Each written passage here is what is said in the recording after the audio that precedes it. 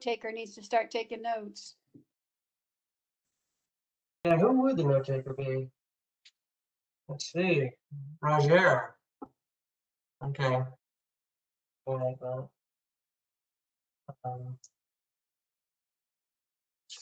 Let's see.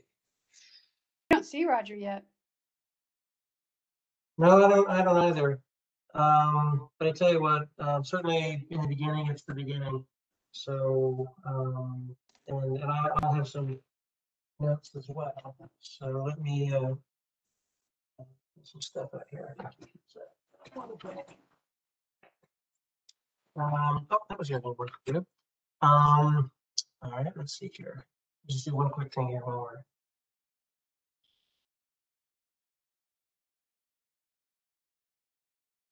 Okay. Tell you what, let me go. Let's go ahead and get started. Okay. Oop, wait a sec. Where's the picture go? There it goes. All right, Calvin. Let me know when you're ready to record. Mary Pauline, I see you there. Okay. Hey, Calvin, ready? Yeah, we're ready. We're ready. Go ahead. Okay. Meeting is opened here at 7:38. Good evening, fellow commissioners and the general public. My name is Michael Champness, and I'm the chair of the Transportation Advisory Commission. Before we begin, please note that this meeting is being recorded and will be uploaded to the county website and on YouTube.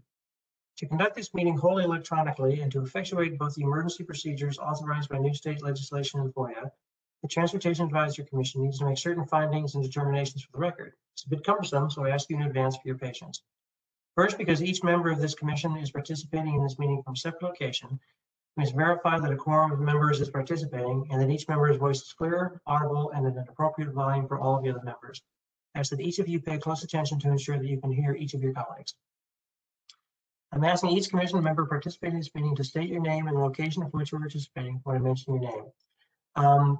The first person on the list, of course, is Commissioner Sperling. I'm going to divert off the script for just a moment. As many of you know, if you're able to just saw the note Calvin had sent out, unfortunately, Linda lost her father on March 30th, a gentleman named Ed Dickerhoff. He was a longtime federal employee, a man of great accomplishment, and a man whose daughter loved him very much. Our condolences, please, to Commissioner Sperling and her family on the loss. Obviously, she will not be here with us this evening. We look forward to having her join us at the next meeting. Back to the script. Braddock District, Kevin Morse. Present from Burke, Virginia. Okay. Janesville District, Mike Champness. I'm here in McLean. Hunter Mill, Kelly Westenhoff. I am here in robust Reston.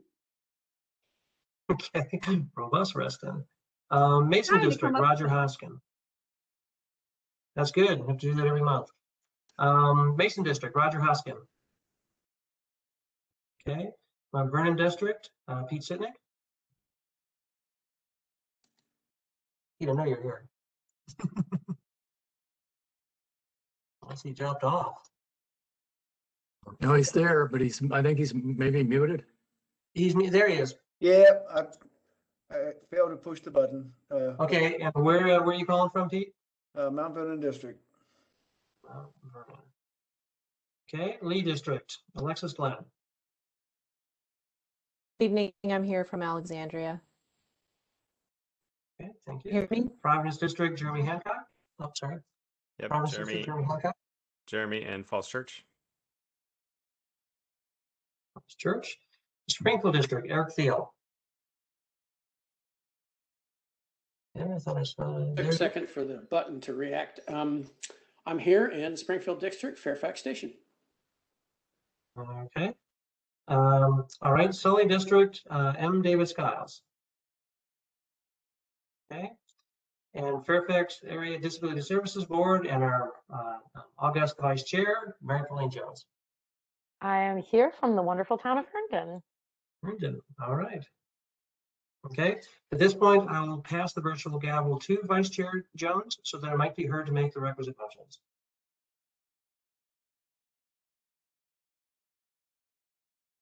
Sorry, I had an issue unmuting. Okay. Thank you. I accept the virtual gavel. I now recognize Commissioner Champness. Thank you. I move that we have determined that each member's voice can be adequately heard by each other member of the commission. It is so moved. You have heard the motion. Is there a second?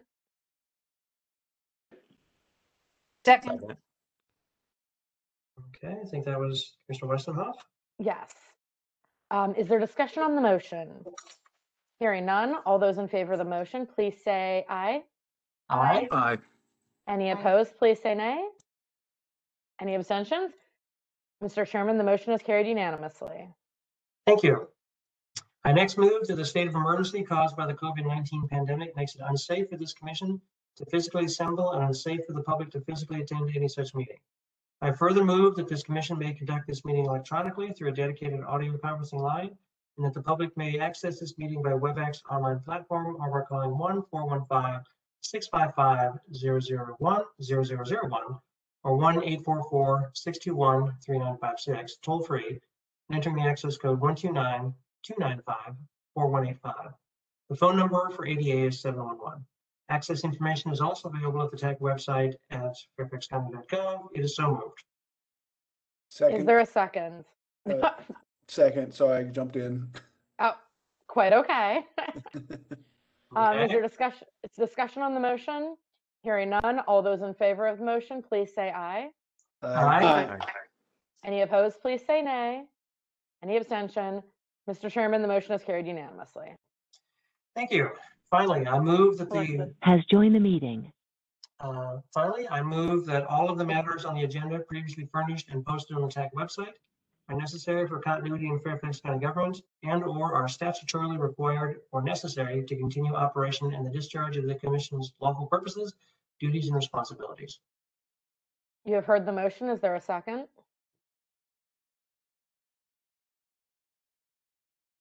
Second. Okay. Thank you. Samantha? Is there discussion on the motion? Hearing none, all those in favor of the motion, please say aye. Aye. Aye. Any opposed, please say nay. Any abstention? Mr. Chairman, the motion is carried unanimously. Thank you. I now pass the virtual gavel back to the That's chairman. right. That's right. We will now start the tax business per the approved agenda. And it is now 7:44. First item on the Actually, I do, Mr. Chairman, have one. Did we not have someone join us while we were yes. going through that last process? I'm not sure if it was one of our members that we were missing or not. I see Jeff has joined us, Jeff Herman has joined us, Mike Garcia has joined us, Mike Riddell, Brent Riddle was here all the time. I joined on the phone. This is Alexis, because my audio was on the computer was not working. Okay, okay. All right, I don't see any other commissioners. I tell you, they were Roger Hoskin or David Scott. Okay, all right. Thank you very much, Pauline. Appreciate it very much. The first item on the agenda here is the acceptance of the previous meeting minutes. I have to give the Marie Kondo Award for the sparest minutes of all to Commissioner Westenhoff. Very good, not much there. So it shouldn't take too long to review. We like that. Yes, exactly. Was there not enough? Well, it's nice to add a little bit more, but but at the same time too, we respect the time of the commissioners and appreciate anybody doing whatever they can to put the meeting minutes together. Well, that wasn't what the issue was for me. Minutes are largely to record action items and not details of discussions. And every other board that I've been on that we did that, but I can certainly flesh things out if you think that they're too spare. Perhaps that might be something, since we do adjust every week who takes the minutes, not to take up time during the meeting, but maybe a quick guideline then, because I would actually have done similar to what Kelly did as well. So that might be something worthwhile if we're looking for more guidelines as opposed to everyone having their interpretation of that. And I apologize, this was Mary Pauline. That's okay, that's okay, yes. Please. What's the phrase, Mr. Chairman? Brevity is the soul of wit or something like that? Something like that, or brevity is next to godliness or something, yeah. So I am not adverse to shorter meeting minutes. In fact, this is probably not a bad conversation to have because it is a burden that we each have to bear. There is a recording of the proceedings, particularly as we meet as a group like this. I'm not sure if it'll stay afterwards, but I think there's a chance it could, because one of the things we've talked about is trying to have a wider attendance by having a mix perhaps of inside and remote. Not sure how that would work. But ultimately, yes, if we want to just capture actions and perhaps key statements or something, you can leave that up to the person doing the minutes. Certainly no objection to doing that. But just remember, my background is also as a lawyer, and the less said, the less you have to fix. Roger, can you please mute yourself? Yeah. Thanks, Bruce. I'm here. I was having difficult technical problems. Understand. Thanks, Roger. Sorry, Kelly, you were saying? My background is as a lawyer, and I have learned for many years in the law that the least said, the less you have to fix. Good point. So recording actions, motions, and maybe the topic or point of a discussion kind of fits with it. But anyway, we don't need to waste any more time on this. I just wanted to explain my brevity. This is Eric. As an engineer, I have to add in that excessive brevity is also how you hit the backside of Mars with your spacecraft rather than going into orbit. Wow. Okay. Hey, can I just add that if anybody, thinks that the minutes were or a statement was missed, there's a process for amending the minutes and adding that in. So, including right now, if somebody wanted to add something to Kelly's notes, the one change I would need to make is they're attributed to Alexis. Kelly, your name should be on the top. Other than that, I'm fine. I would just say the only other issue that we should consider is, I assume at some point we'll be back in person, and these may not be on YouTube, and so the only kind of public document of our meeting may be the minutes, and so we should just consider whether that's something that we need to address now, or whether we want to expand minutes, in the future. Good point, of course. I think it's a conversation we've sort of meant to have. I don't want to get into it too long because we've already actually got a fairly long agenda this evening, but it is something we need to resolve. This is, Jeremy, you're right. This is the documentation. This is the record. Our bylaws, which we'll talk about a little bit later, do also specify some contents for the minutes. Nothing too much, motions and things like that. At least the things that that Kelly has mentioned. I'll admit I like to have a little bit of the discussion. I don't want to try and do a transcript, or a word for word sort of thing. But certainly important parts of the discussion are helpful. Like for instance, when there's a briefing slides, I'll just refer to the slides. And here's the conversation because there's 2 or 3 points in there, each of which takes more time.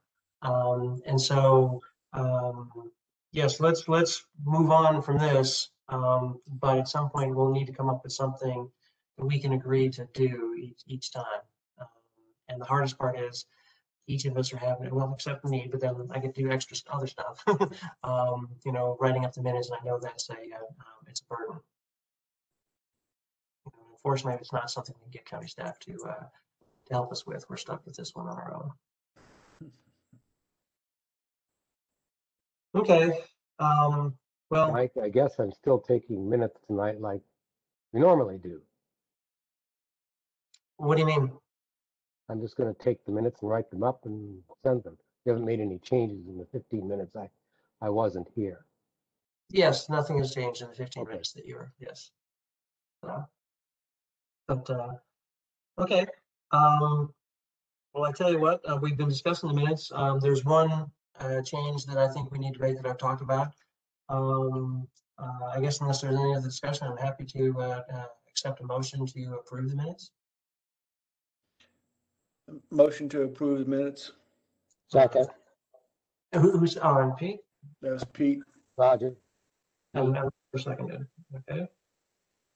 Okay, there's a motion on the floor, seconded, to approve the minutes as modified, discussed, just changing the execution. All those in favor say aye. Aye. Aye. Aye. All those opposed say nay. The motion carries unanimously. So they are adopted. Mike, are we still do we still need to approve February? Did we? There's one month that we deferred. I and think the month we deferred was November, actually. Because I know we deferred November, and that's the one that David has not done. We deferred February last month. Do we do? Okay. I That's apologize for forgetting that then.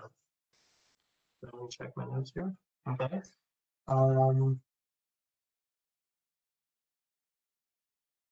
right. That's right.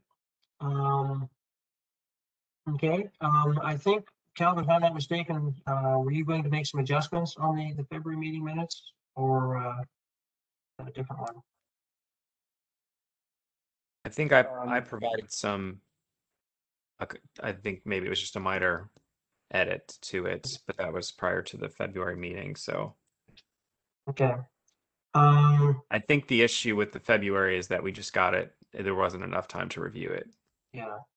That and that I wasn't on it, and I think David was, even though he wasn't there. Yeah, exactly. That's right. That's right. Thank you for your reminder. All right. Well, we don't have the February minutes right now.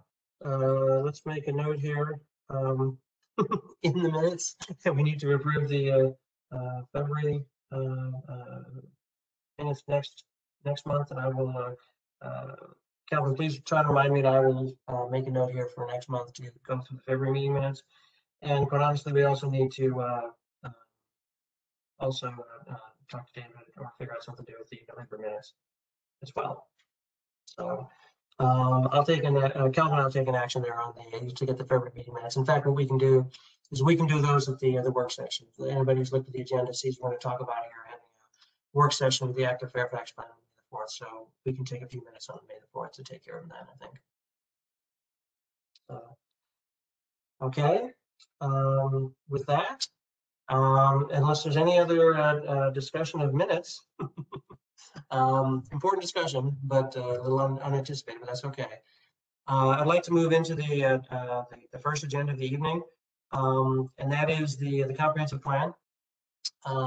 Back during the offsite on February 27th, Tom Pizzani had specifically brought up the plan, talked about the value of having it as a sort of a guidebook for what the commission is looking at, things we can do to help put us in a larger context of some of the important planning activities taking place with the county.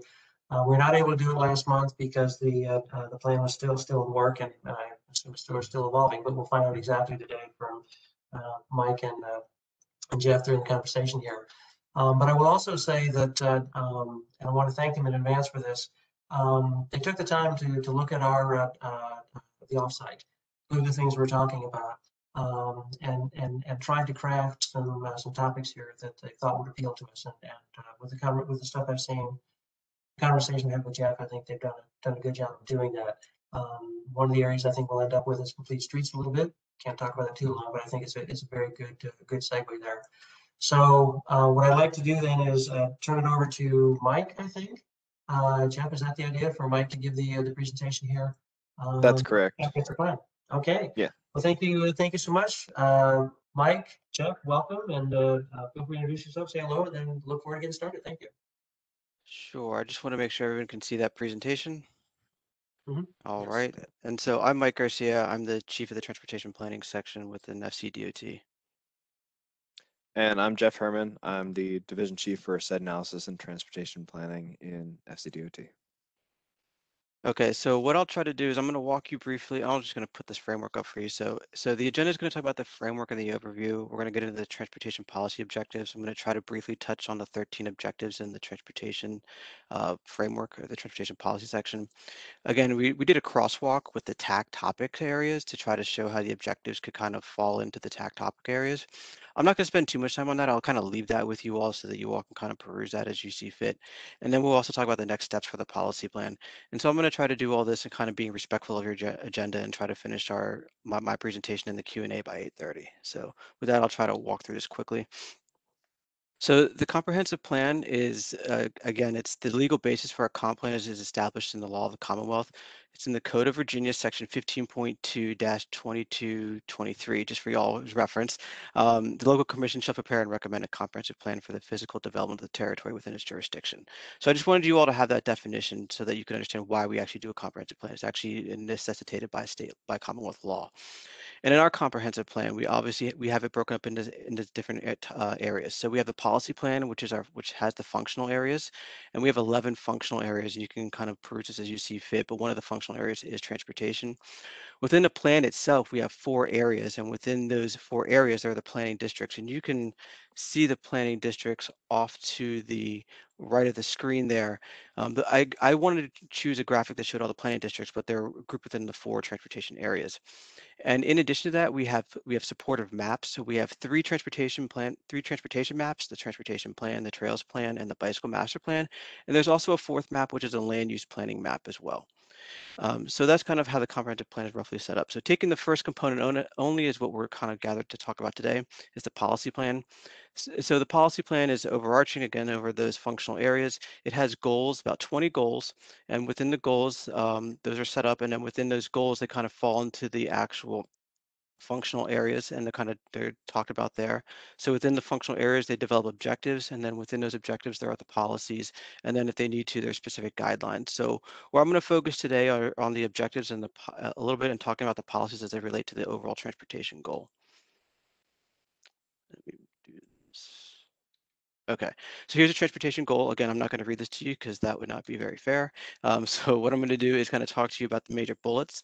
So we have, obviously, the first one is land use and transportation must be in balance. So obviously that's kind of showing that we kind of need to have those things in tandem. There's transportation and land use are always linked and forever and shall always be, apparently.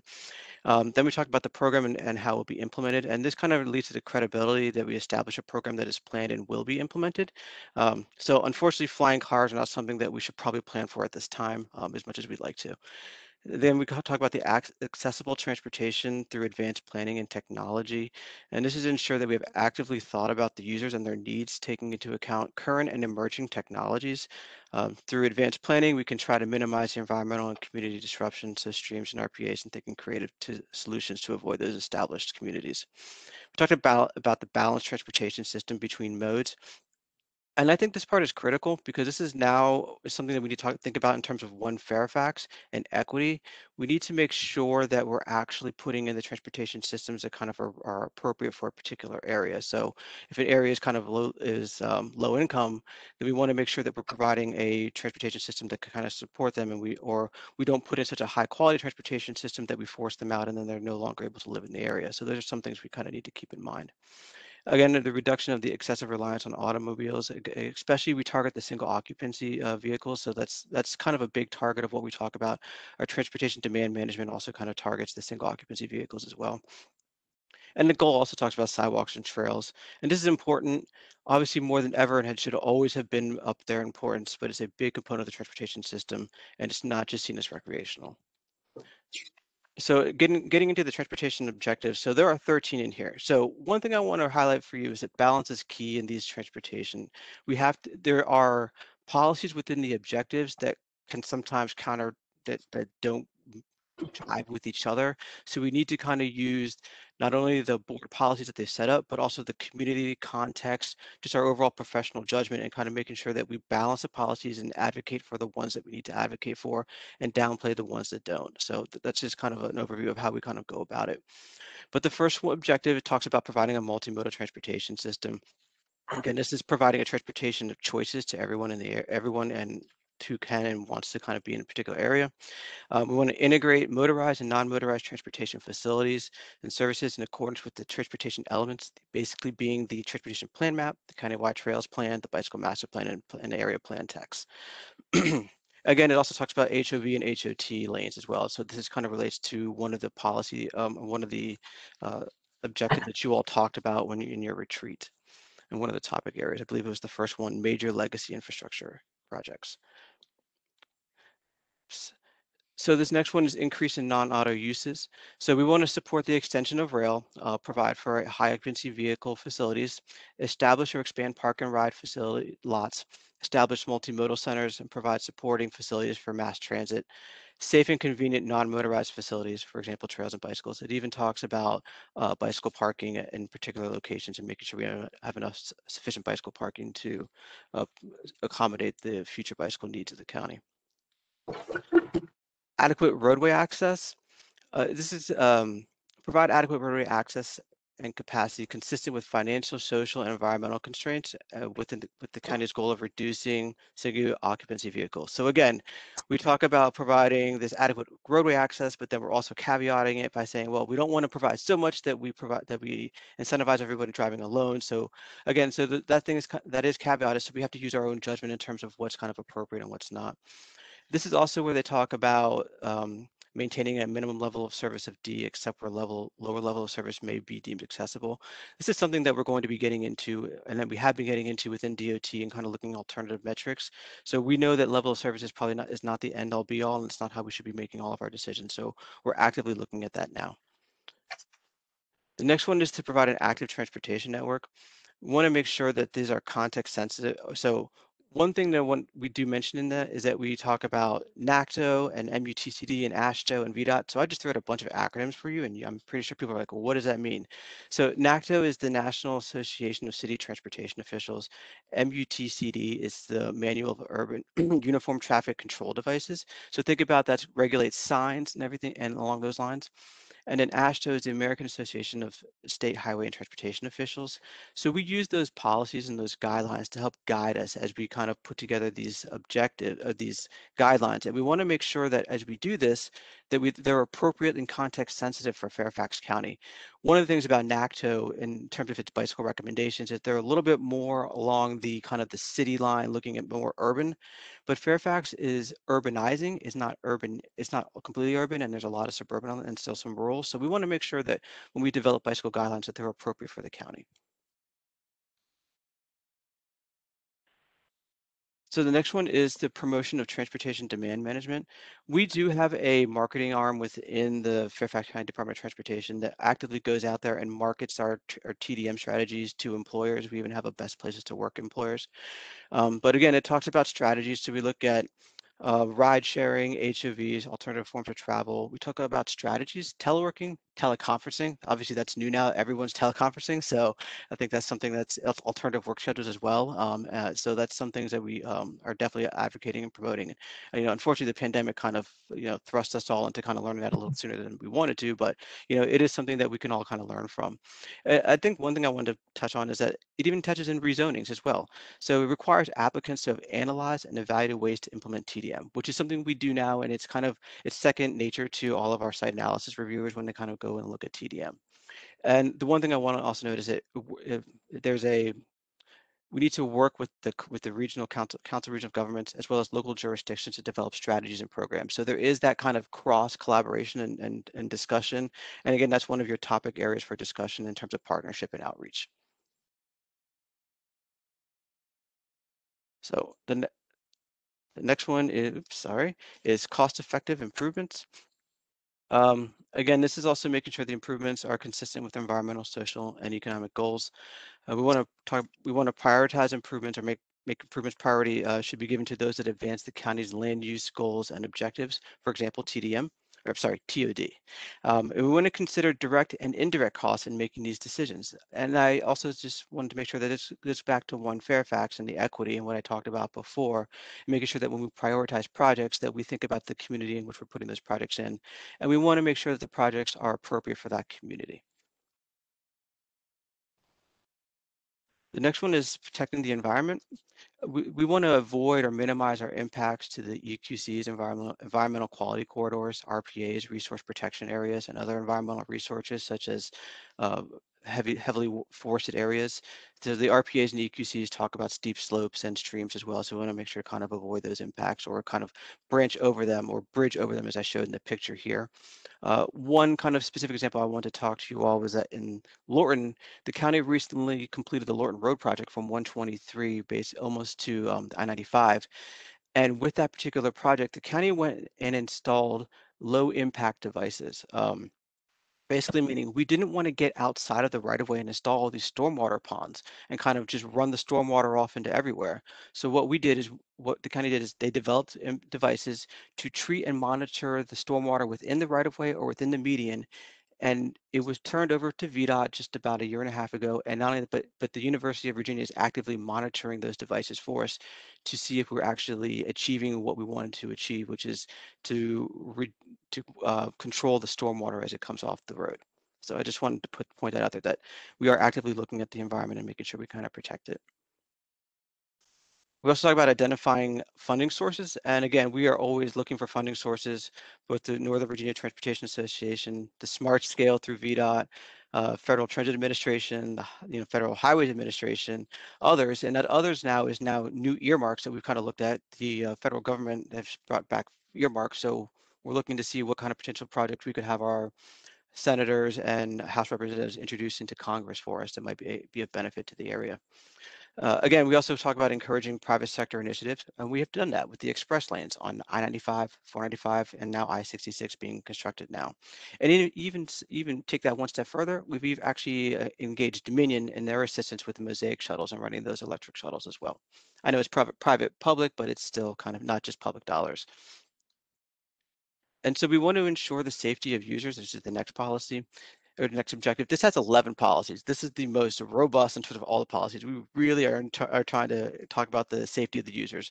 I think I only want to mention two things here, is because they're kind of a little bit self-explanatory. We want to reduce the conflicts between motorized and non-motorized users. So make sure everyone has their place and where they want to be, especially on a road that is a little bit more high speed, high traffic. And it also talks about incorporating medians and separate turn lanes. That takes the perspective of the driver sometimes into consideration. It doesn't always put in the forefront the pedestrian or the bicyclist or the transit rider, when we may not always want to introduce those types of elements. So I think that's kind of the balancing that we need to kind of think about when we're talking about these objectives. So objective 10 is maximizing the efficiency of the roads. Again, this just talks about how we're making sure that we plan a grid that makes the most sense, that we have it being connected. So I put an example at the top. We want to have it connected, do's and then don'ts. We don't want to have all these cul-de-sacs anymore. And we look for ways to kind of change that and try to make sure that we have the ability to kind of create a more finer grained network. One of the things the objective had talked about was making sure that we kind of provide for the maximum efficiency of the road network. I think what we're also finding is that that's not always what we want to do. We want to provide for the maximum efficiency of the transportation network. We want to look at pedestrians and bicyclists and transit users as well. So if we need to have a more finer grained network to promote that, then I think that's something we should do. And then again, we talk about the balance of the land use and transportation. Again, this is making sure that we put the land use where we have our transportation facilities and the transportation facilities where we have our land use. So if we could direct kind of our major growth into the active areas, for example, Tyson's and Reston, and to our commercial revitalization districts, that's where we're trying to help do that. And we're trying to put in those transportation systems that can kind of balance that. For example, the Route 1 project going on right now, the BRT project going on right now in Richmond Highway. And then we talk about preserving land for transportation facilities. This is where our land use, this is where our transportation plan maps come into play, making sure that we have the appropriate maps. I showed right here an example of the soapstone connector up in Reston, and we're actively trying to move developments out of the way, move their buildings so that we can kind of make sure that we have that new overpass that's currently being designed right now. And then we talk about updating the plans often. The objective says every 5 years, that's per state regulations. We do that. We do it through a different manner. We kind of do dabble in pieces. We kind of take the plan in different stages. So we have something called the site-specific plan amendment process, which looks at the north side and the south side, and it's kind of a way for us to kind of make sure that we're in keeping with the 5-year review. But again, we also do other ways through our area plans and through any sort of major plan updates that we do. So those are the objectives. I will try to. Sorry, I'm gonna. Well, I lost the slide. What I'm going to do is kind of walk through quickly. Oh, so I want to do, there's a couple of recent plan updates I just want to show you real quick. The front one on the left was the Inova ICPHD, Center for Personalized Health. We just completed that particular one probably in 2019. And it was a big development, about 3 million square feet of development just to the southeast of Gallows Road and Route 50. I-485 is just to the east of there. So it's a really creative and well done kind of development. We had to be very we had to do a lot of analysis to get there, but it is something that's kind of more state of the art. It's actually meant to help with cancer and kind of making sure we do that plasma type therapy. The other one was the North Gateway one, which is right in the middle of your screen. And this is one where it was definitely transportation focused, at least for the initial onset. We looked at ways to, the objective was to remove the interchange at Huntington Avenue and Route 1, which is right where I'm circling now. We did that through a kind of a hybrid approach where we looked at an alternative grid and kind of a little bit more, I guess, unique look at turning movements to kind of make the area work. I think we were successful in managing to recommend that the interchange should come off the plan. Another recent one we did was Lincolnia CBC. That again also had a flyover, which we were looking to take off, but then we actually put in a little bit more land uses and kind of create a little bit more refined grid as well as a supportive bike network as well. And then one thing we want to look at is how we use the comp plan. Well, we use it for development and review, and we use it for capital projects. For development review, what you're seeing on the left is Isaac Newton Square in Reston. We were able to kind of implement portions of the grid with our development, so they're building it and opening it up to the public. That'll be coming online with our development. And the one on the right is we put the bus rapid transit recommendation to the plan, and so it's now currently being designed by our capital projects division, so that it's going into implementation in the Route 1 corridor. And so there are transportation appendices. In the interest of time, I'm just going to kind of fly through them a little bit. So we have our roadway functional classification, which we have a list. There's probably about a 6-page list in the plan that you're welcome to look through, but it kind of assigns classifications. In some instances, we look at those classifications and change them around and do what's called the multimodal kind of classification from the Department of Rail and Public Transportation, where we look at kind of doing a modal emphasis on the roads. Do we have it be a bicycle friendly road? Do we have it be a more transit friendly road? And I'm not friendly, but more emphasizing that other aspect of it while we're still accommodating the other modes to the extent we can. We also look at the type of transit service we can provide: bus, BRT, light rail. We talk about bicycle and trail classifications and definitions. Again, we have kind of what they are and the facilities that are needed. We talk about roadway right of requirements, where we don't have plans that kind of have a cross section to tell us the right of way. We have an idea of basically how to get there, and that's basically used through either so a property owner will call us and say, hey, how much land do I need to give for this facility? And we say, oh, let me go do a quick check, and we kind of use that as back of the envelope. Or if a development comes in and we don't have a particular plan, we can use that as back of the envelope. And again, we have the bicycle master plan as well, and that's being updated currently as the active transportation plan. And so this is the crosswalk. I don't really want to spend a lot of time going into it, but what I did want to show you is that all 13 objectives and the active transportation plan, which is currently ongoing, do fit within the 7 topic areas that you all have talked about. The major legacy projects, number 1, you all had in there about the Silver Line and I-66 and I-495 and bus rapid transit. And the objective 1 is provide a multimodal transportation system, and objective 2 is increase non-auto use. So that's exactly what we're trying to do. So that's just kind of a representative example, and I just kind of want to point that out there. What I also want to note is that these policies and these objectives could use updating. We're aware of that. I think your topics are hit right on the head in terms of being able to help us update those when the time is ripe. So with that, leading to the next slide. The next steps for this, I want to point out, again, it's not board authorized, so we don't have a timeline for implementation, but it's kind of the review, and this is how we would go about doing it. We would review the policy plan.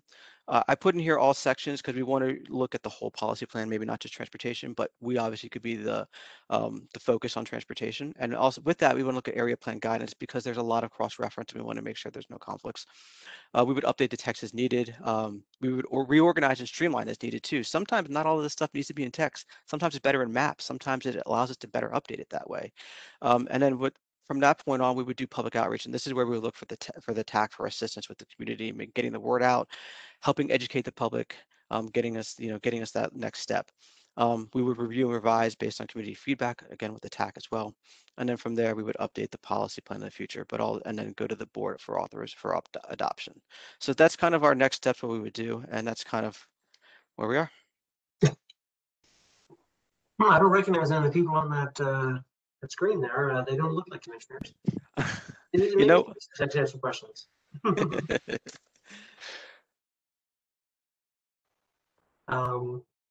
Commissioners, open up for questions. Jeremy? Yeah, I was interested in what, if any, coordination happens with neighboring jurisdictions as part of the comp plan. Does it just happen when something's getting developed? I know, like with what Falls Church or other cities or other counties are doing. Is that taken into account? So yes, we do use a lot of projects to kind of help with the coordination, but we do actively go and have coordination meetings. Recently, I think within the past 2 months, we had a coordination meeting with the city of Alexandria in which they showed us all their projects, we showed us all our projects, and we've showed them before, so they were just mainly updates and kind of talking about how we can kind of talk about cross collaboration and along those lines. We've actively worked with Loudoun County as well, Prince William County. We work with all of our neighboring jurisdictions, so it's a continuing basis. Yes, a lot of the projects do kind of spur that conversation to occur. For example, in Seven Corners right now, we're talking with the city of Falls Church and Arlington County on the Seven Corners phasing plan. So those are kind of, that is kind of how it's done. But when we do find a need, we definitely make sure that we are coordinating in advance. But again, I will say a lot of the projects do help with that coordination because it gives us something to talk about.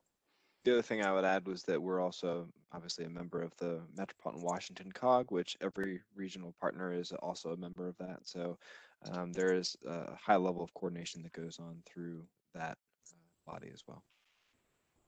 Thanks. My second question was, I was interested in the frequency of the updates. You said every 5 years. I assume that you're not looking at every single parcel and deciding if it's updated.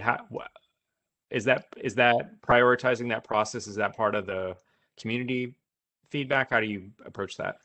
So the state law, the Commonwealth law says we're supposed to do it every 5 years. The way the county has chosen to do it is we do the site-specific plan amendment process, and that replaced the area plans review. And I don't know how many of you were around for that, but don't worry about it. But what we do is we go through a process where we look at the north of the county, so we look at the top 4 districts, and then we look at the south of the county, so that's bottom 5 districts, and they're kind of reviewed about every 4 years, 5 years, so it kind of keeps within that 5-year flow. So during that timeline, we allow for there's parameters set, but we allow for nominations to come in to kind of look at the land use and kind of change that. And with that, we also look at the transportation components that are part of it.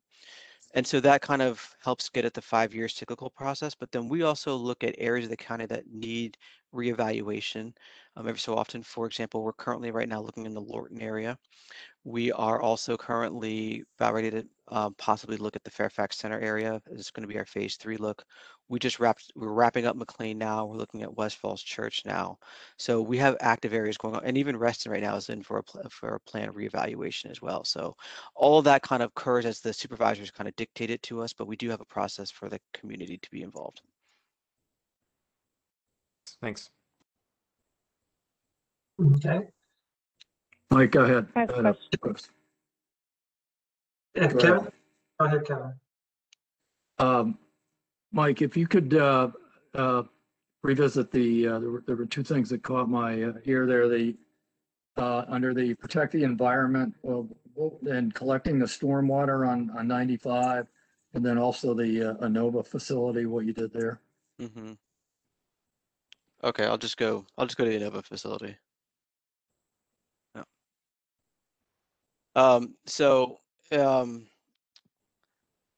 You want to know about this one particular? Just what you said, what were the objectives there that you accomplished? So the objectives is that this was the old Exxon site, and Nova had purchased the site, and they owned a bunch. They obviously are across the street in the hospital, so they're over here for everyone's context. So the Exxon facility existed of these particular buildings right here, and this one as well. And they wanted to come in and they wanted to do a kind of a cancer institute or cancer research, and so they bought the site and they were able to kind of put in all this kind of supportive structure of infrastructure for that. And so they put in a nursing school. There's also talk with, I believe, the University of Virginia to put in the business or engineering program up here as well to kind of have it be kind of a multi-use center. And so with that, it was part of the SSPA process that I mentioned before. So they kind of nominated the site, and the county's goal was to make sure that this site worked well, integrated well with the community, and that all the all the transportation impacts from my perspective were evaluated and mitigated to the extent they could. So we did do that. We looked at kind of obviously dispersing the traffic along Gallows Road. And we also looked at kind of improvements you don't see here, but there's another street called Wellness over here, making sure we kind of had some improvements over there. We also looked at I-495 itself and the ramp, as I'm going to point it right here, it comes off the screen, but we looked at kind of improvements to that, as well as the improvements to the interchange down here at Gallows Road and I-495. So all that was under evaluation for the vehicular improvements. But then we also looked at pedestrian and bicycle improvements too. We actually had them, we put in a cycle track along their entire frontage along Gallows Road along here, and we had them upgrade and improve the pedestrian and bicycle facilities along the other side of Gallows Road all the way up to and across the 495 bridge. So that's kind of what we looked at in that regard for the Innova site. Is that where the sports facility and the vaccination center and that campus there? I'm not aware of a sports facility over there. Yes, There, it sports is. medicine. Okay. Sports, It is. Sports Yeah. medicine. Okay. yeah. Yeah, sports medicine is there. That's correct. Sorry. And they have a weekend clinic now for the vaccinations. They used Right. to have the daily clinic, but that's all moved to Eisenhower now. But yes, that's in one of the old Exxon buildings that was on Yep. that campus. Okay. And then the environmental one with the stormwater off, was it 95 that you did? Or? So that one was Lorton Road, just off of 123 as you approach 95, and so it's in the Lorton area. It's close to the Workhouse Road, which is recently reproved, and to the Lorton Arts. So what the county did, and the county designed it too, is they drew a line for the right of way, and they said, okay, we want low impact devices. We want to make sure that we are mitigating the stormwater and the runoff, kind of the quality of it within the actual right of way of the road.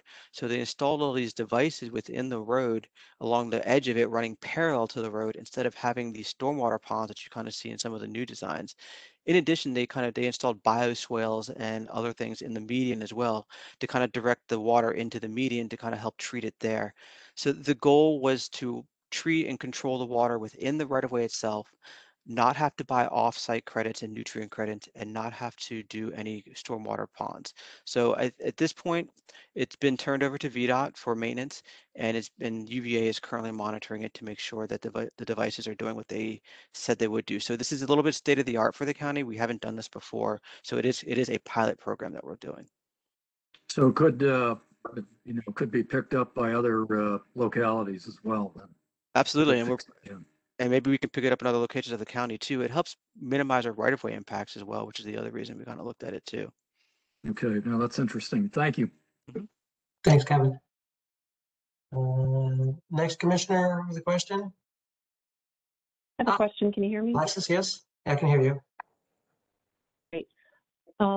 Thanks, Mike, for the presentation. And my question is about funding. You mentioned you all are always looking for funding.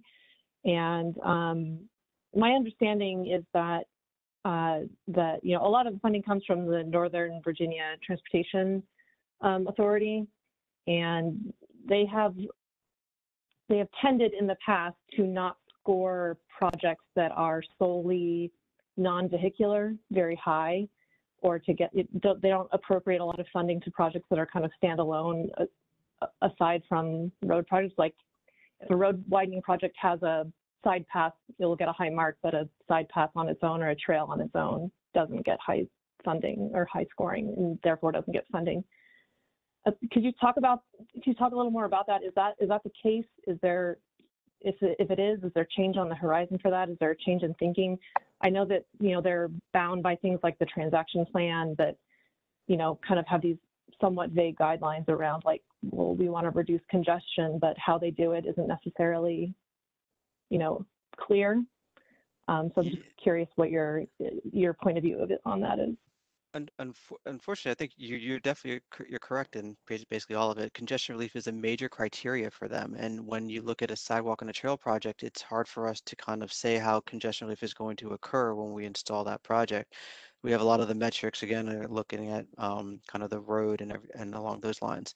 So knowing that, we kind of have sometimes take a different tact with it. We kind of put the projects that are ripe for NVTA into that particular category, we look to fund the other projects, the trails, the sidewalks projects, through maybe local means, through either through C&I funds or whatever is available for us that we can use to. It all depends on what the money is available for, what the stipulations are.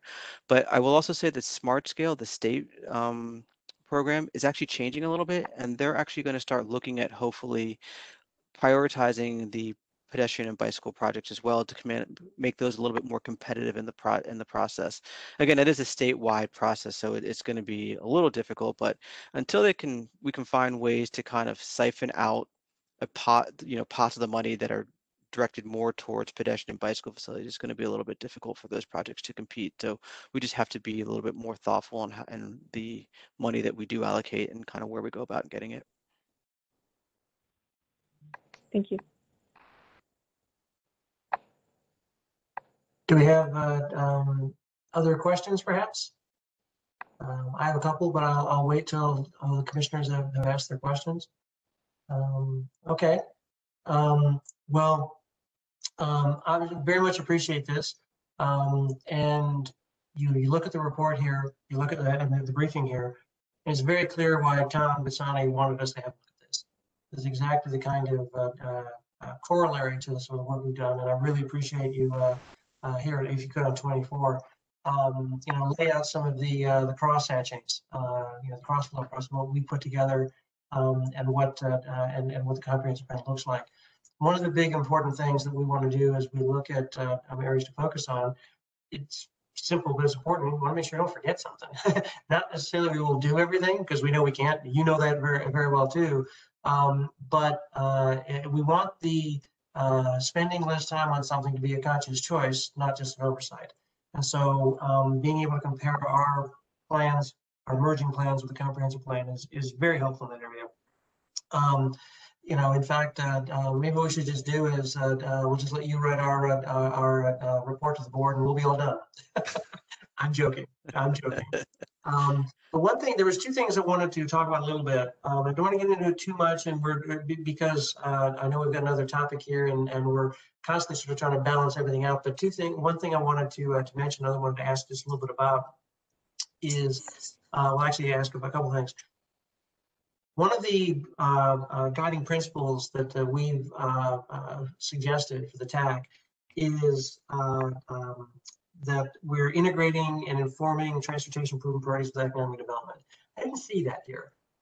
Is that something that you guys are considering putting in the comprehensive plan? Is that something that it doesn't quite fit? I'm just kind of wondering what you think about sort of the economic development underpinnings, because one of the things we notice as we look at these various locations, yes, Tyson's and particularly the Silver Line is an important piece there, but there are other places where we want to make sure we're tackling what's happening economically. Yeah, and these policies, and I didn't kind of touch on it too much, but a lot of them will mention kind of the social aspects of it and even the commerce part of it. Even our goal up front actually talks about making sure that we have commerce as part of it. We make sure we integrate these policies accordingly. So, yeah, yes, we do take into account the economic development of it. And I think it's inherently there as well when we try to put the actual development where the infrastructure is, that we're there trying to incentivize use of that infrastructure.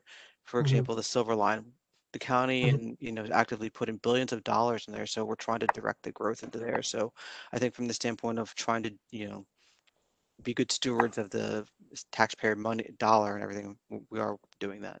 Okay, that makes sense. That makes sense. And certainly we've got a number of areas where our emphasis, our language is a little bit different. That's what you'd expect. So I appreciate that.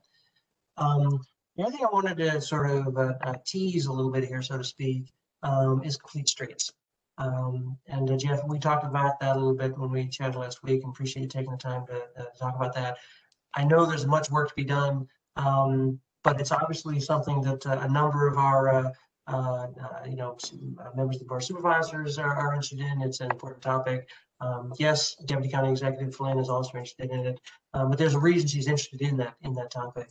And one of the things I like to do and sort of plant a seed for going forward is that as we move more into in some of these complete streets area, is perhaps we certainly want to work with you and bring you involved appropriately in that part of the conversation. If you could, what's your thoughts on sort of some of these next steps for complete streets as you go forward? Just picking one of the things that you can focus on. Mike, I might take this one since we Sure. had a chat about it. So the complete streets as a term is there's a whole host of policy and guidance behind what does complete streets mean, and as a county, we've taken a look at our policy plan and other guidance and standards and said, are we accomplishing that same goal of a complete streets policy? And what we found was that we have everything there. We have the kit of parts. It's just not called a complete streets document.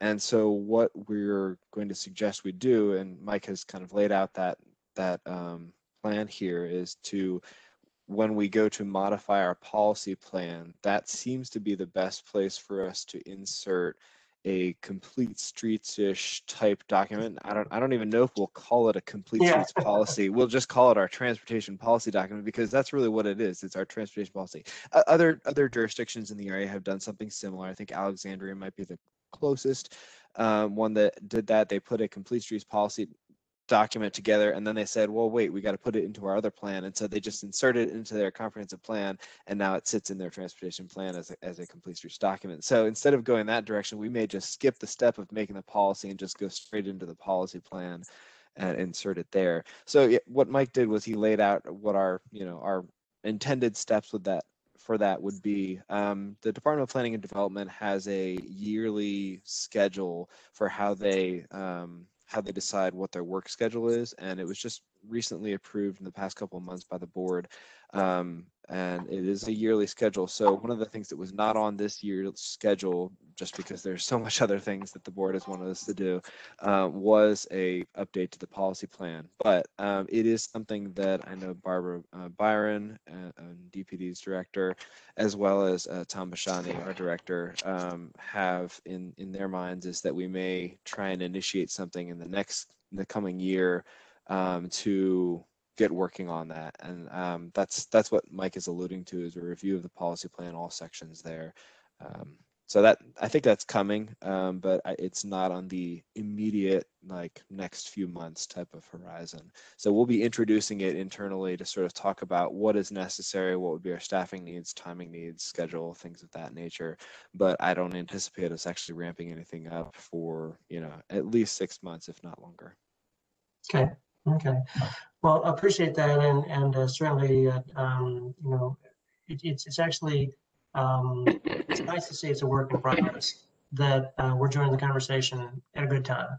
So it's not so far along that you're done, but also far enough along that we're sort of can speak the same language and try to put some sort of things together there. So that's very encouraging. And just to go back for a minute, some of the commissioners are talking about some of our work plan priorities, and this is the one we handed out last month, still a work in progress itself, of course. One of the areas we'd highlighted was future road design parameters, complete streets, etc. So this helps us focus on areas that we attack, believe might be our highest and best use and things like that. So that's very, very helpful. Are there any other questions from commissioners yet? Pete, I see. Yeah, reason why I didn't bring it up, it wasn't a question, it was more of a comment. Okay, please feel. One, when Mike talked about North Gateway, as we call it, Richmond Highway near the Beltway, where they put in the Hybrid Plus plan to keep frankly, to keep that area viable for revitalization. I just really wanted to thank the team for working on that, because that was a long pull and they got a really good job done. So appreciate it. I got excited when I heard him, if I heard him right, was talking about where they're visiting LOF and thinking about using something else. And I'm hoping that's what I heard, because to get these complete streets and make more of the main streets, that's going to be needed. Otherwise, VDOT's going to keep them at things the way they are. And basically, that was my comment. But thank you very much for the presentation. Okay. Mike, Roger? this is Kelly. Oh, sorry. Roger first, and then Kelly. Well, Kelly can go ahead.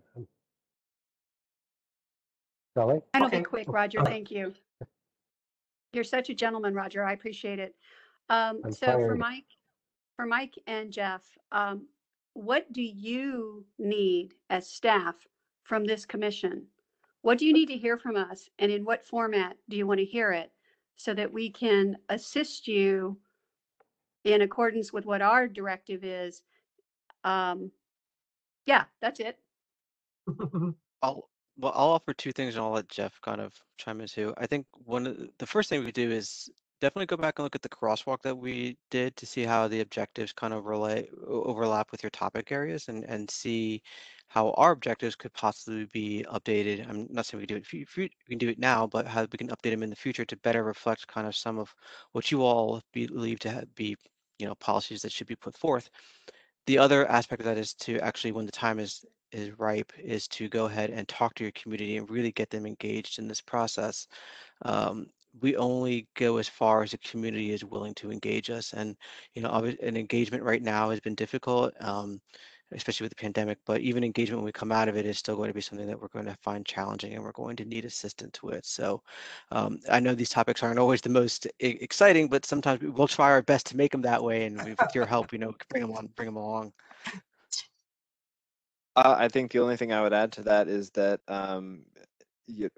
Mike and I listened to your all the conversation that happened at your, I think you called it an offsite, even though you were, everybody was offsite. Facilitator work session, aka offsite, yes. That's right. And I thought it was good conversation. We picked up a lot of information on that. And I mentioned this to Chair Champness. One of the things that I found really interesting was when he mentioned sort of the conversation he had with his board member that elected him to this position to say, why are you on this and what would I like you to work on? I think it would be interesting for us to hear more about what others have had as that conversation as well with their board members, because that helps us to understand where you're coming from as far as the suggestions and recommendations you make. So if you had some information that you could provide to us through Calvin, I think that would be fantastic to sort of get some more information on that. It's a great conversation to have, and I think probably everybody's had a very similar conversation with their board member, but you never know if there's just some gem in there that you're like, ooh, that's a really great idea, and we would want to capitalize on that excitement that you would bring to us. Appreciate that very much. And one of the things that I think helps is that as we put our work plan together, as we try and look at areas to focus on, it's obvious that we're going to be keying off a lot of what's in the comprehensive plan. So as we talk about our priorities, we can't help but talk about the comprehensive plan, its relationship to it, and things like that. And that crosswalk is immense value. And I thank you again, and particularly in a large group here, to admit that you spent 6 hours listening to us go on and on. We barely could stand ourselves for that long. So for you to do that, we really appreciate you taking the time and doing homework there. That's extremely We did it on fast forward. It was on fast forward. You were talking very fast. No, I'm just kidding. You were talking Mike speed. You were talking Mike Speed, the New Yorker here. Even though he's not from New York, he talked at New York speed today. That was very impressive, Mike. Yeah, I'm notorious for that, as the commissioners are learning. Yes. I had to get it all in there for you all. Oh, the other Mike, exactly. Even more so, precisely. Yes. That was very good, Mike. You were good. So, well, I do want to move on to our other topic. We certainly could go deeper here, but let's not, for a variety of reasons. Yes, go ahead. Don't forget that Roger stepped down to let me speak. Of course. Thank you for stepping up for Roger, because I was about to. I owe you a favor. Mike and Jeff, I think topics are very exciting. But we use these terms kind of loosely. What do you see as a complete street? I have an idea of what one is, but I'm interested in what you think it is. I'll give you an example. I think Seminary Road between Mark Center and Quaker Lane is pretty close to a complete street.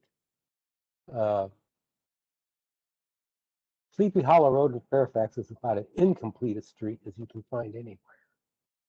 Now, where within that dichotomy do you see a complete street? Or am I completely wrong? I guess I'll start by answering that one by saying that the complete street depends on the context of the area that surrounds it. And what I mean by that is you need to ensure that all users that are going to be traveling through that area are accommodated in some fashion. Some are going to be accommodated more than others. You know, if you're going to really encourage this to be a pedestrian type street, you're going to have to overcompensate and make sure that the pedestrians are the ones that are accommodated the most, and that other modes are maybe deselected as the priority emphasis.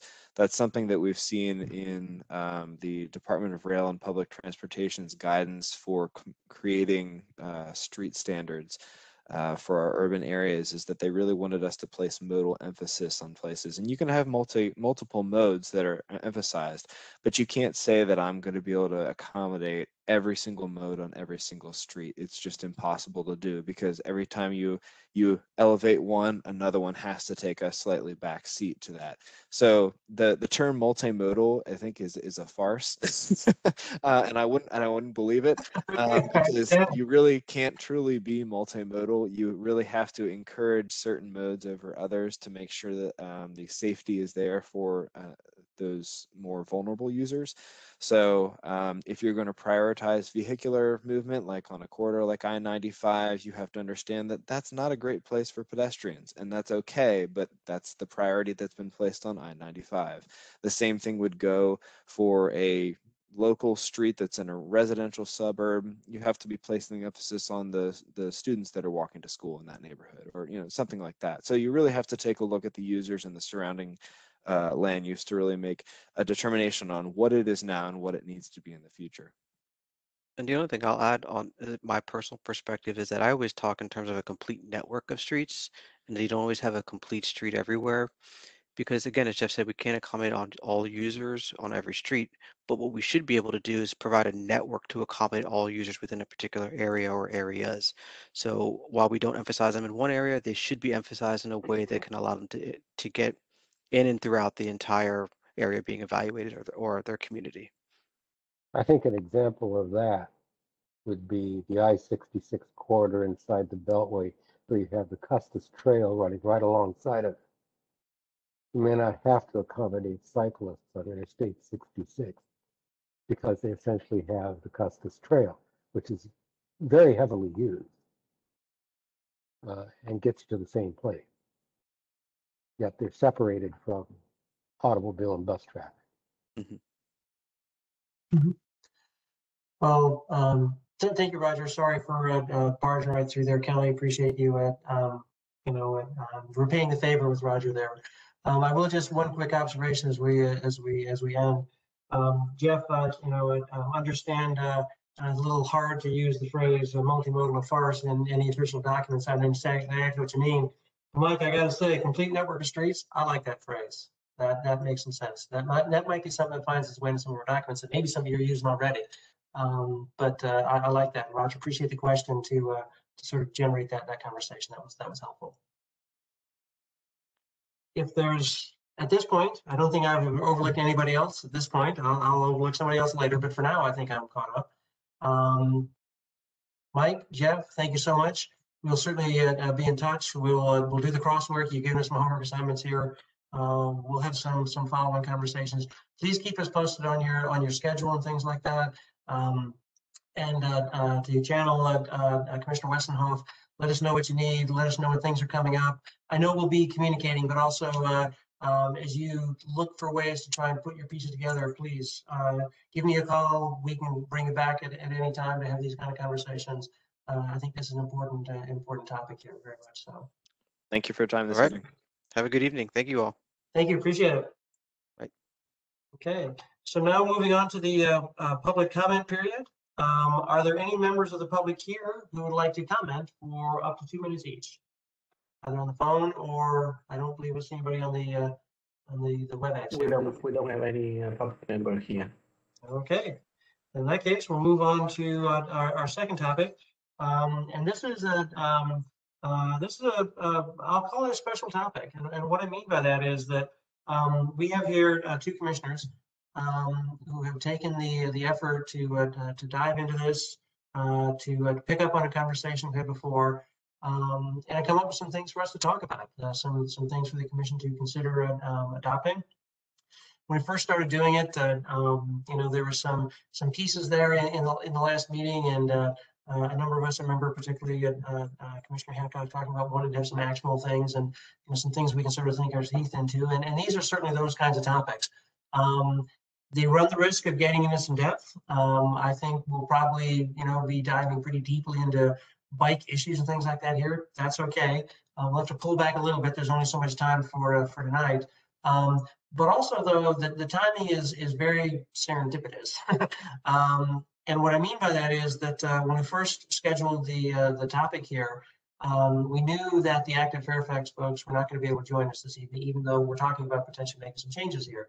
But we wanted to go forward anyway because we wanted to have commissioners, talk amongst themselves. And Kelly had made that suggestion in particular to see what we think. And I think that's very important, particularly as we've got some things here, as we said, to sort of sink our teeth into. But sort of off to the side without us doing anything, Tom Bitsani came to us and said and asked if we'd be able to please have a special session on May the 4th, because the Active Fairfax group is going to the Board of Supervisors on May the 25th. And they'd like to bring some things to us. They'd like to talk to us. And I think in the circumstances, it was impossible for me to say no. I did check with a couple of commissioners who have some availability. It obviously would be a work session, so there's no obligation to attend. But I mentioned it now, one, for context, but also some of the topics, some of the conversation here we'll need to have with the Active Fairfax folks when they come in on May the 4th. So my goal here is for us to talk about things, maybe frame things up a little bit about the kind of things we might want to do, how deep we want to get into things, how comfortable we are in this topic area and getting into it, and what kind of recommendations we want to make and stuff like that. As I talk to the special topic, what I mean is it's the first time we're really sort of getting into some substance here for explicit recommendations, taking those actions we've talked about. So I think it's worth spending maybe a little extra time if we need it, to feel comfortable out here, because this could be a model, probably would be a model for the kind of things we do and the ways we do going forward. Not a straitjacket, but maybe a guidepost or something like that. And so I'd like to open up the conversation. I'll turn it over to Alexis and Kelly to open up the conversation. And let's just dive in and see where the conversation goes. And at some point, we're going to have to, abandon it as it gets too late. We're scheduled to finish about 9:15. We can go at least a little bit later. We've got a few things later on, but I think this is important. So I appreciate, again, Kelly and Alexis for doing this. For that, I'll turn it over to you and let you decide who's going to start the talking, and look forward to the conversation. So thank you. Okay, thank you, Mike. This is largely born out of me trying to come up with something concrete that we can actually do. These are just possible topics. They aren't something that if the whole board isn't interested in talking about with the various agencies, that we have to do just because I think it's a good idea. So, Calvin, if you could go to the next one. Thank you. The topics in this one are mobility through areas of construction, TAC requests for data, public-private spaces, and resolving questions regarding enforcement of law and pedestrian car crashes. Next one. That last one, is that the Kevin Morris Memorial Policy, I guess, maybe? Kevin did inspire some of this, yes. Honored Okay. to speed that along. Yeah.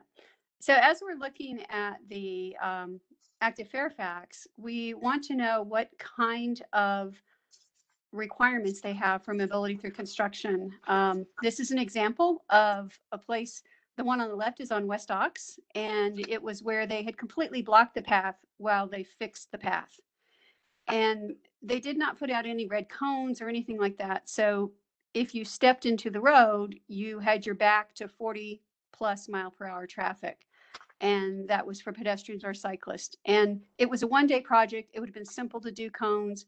I think it just didn't even occur to them. The one on the right is much more serious because it is a 2 to 3 month delay. It's done by Dominion Power, and it is on a signed commuter trail. This is on Fairfax County Parkway at Barron, Cameron, and Eldon. And it directs people onto, whether it's pedestrian or bicycle, it directs them into a gravel area that is also the access point for all the heavy equipment coming in. We've raised the issue. They have posted a phone number you can call for the project manager. That has not proven to be very fruitful. So I'm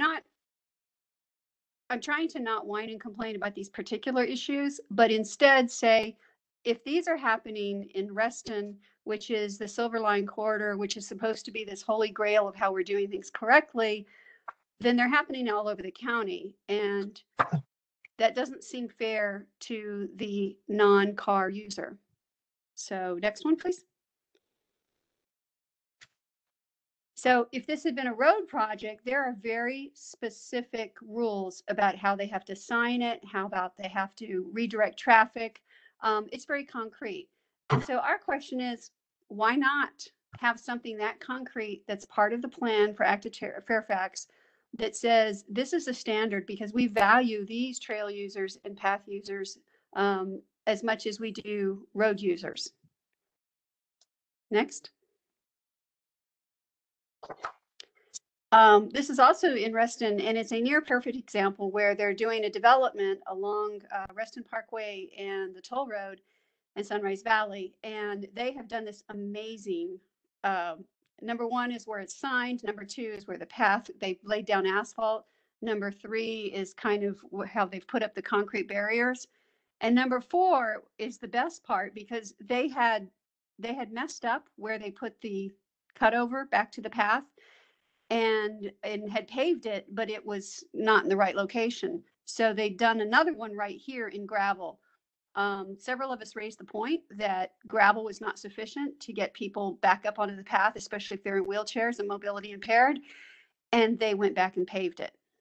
And this is brilliant. This is exactly what we want. We want this kind of response. They didn't post something, say, here's the phone number to call. But other than that, this one's pretty good. Go on. So our recommendation is that the Active Fairfax plan should require a similar standard. Same thing you do for cars. Let's do the same thing for multimodal, even though they don't like that term, for non-car users. And then there's some very specific recommendations. And that's one reason I wanted to go out to each of you so you can take a look at it and think about it and see if this is something you embrace. But again, the idea isn't here that everybody has to embrace every part of this. This is an example of the type of thing that we should be able to somehow ask the folks who make these plans to include or not include based on whether all the commissioners agree. So next Billy, one, Calvin. You taking questions now or at the end? Let me just try to get through it, please. And then, Sure. yeah, and just jot down your questions because I'm a little concerned. I have a lot of slides and not much time, and I don't want to belabor it. Go ahead. Okay, so next one. So then the second recommendation, this one's one that Alexis felt strongly about, which, do you want to talk about this one, Alexis?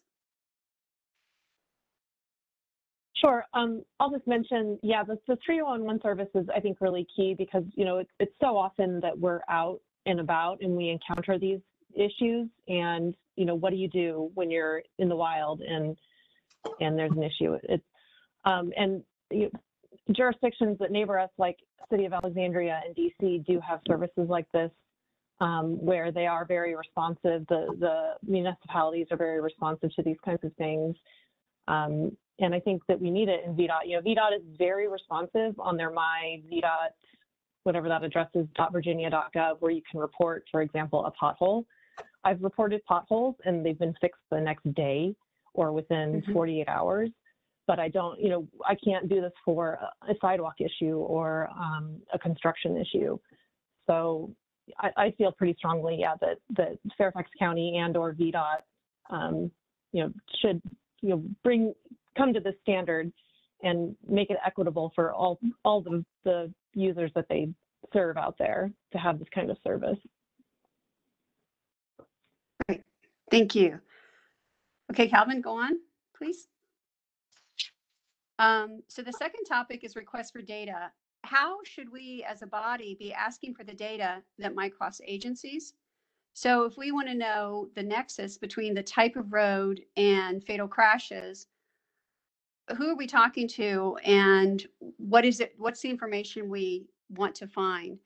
And our problem, I think, is that we don't quite know how to package that and send it to the right folks. Alexis, did you want to add to that? I'll just add that the data is really hard to access and review.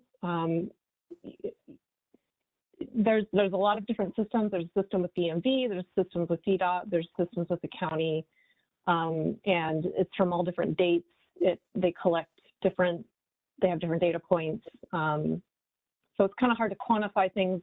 That's I guess a separate issue. But yeah, when we are looking at the stuff and see an issue or have an issue or have a question about this data and what it means, you know, I think you're right, Kelly, what you said, like, who do we go to and how do we address it has always been a question that I've run into looking at these things. Okay. You know, do I go Thank to you. do I go to the police? Do I go to FCDOT? Do I go to VDOT? You know, there's so many different jurisdictions over these, you know, over our right of ways. It's sometimes very unclear and hard to know what the best path is.